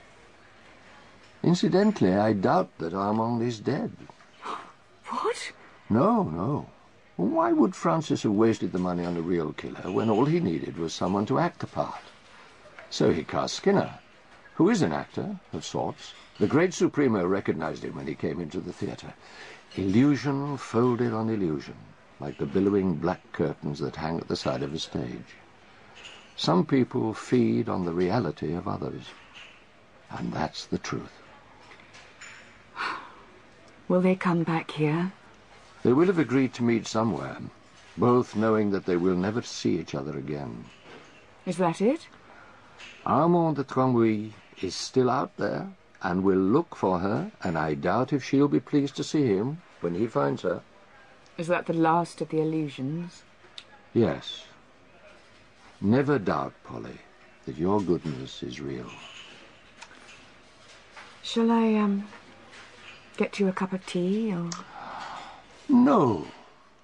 Let's go for a walk along the beach, shall we?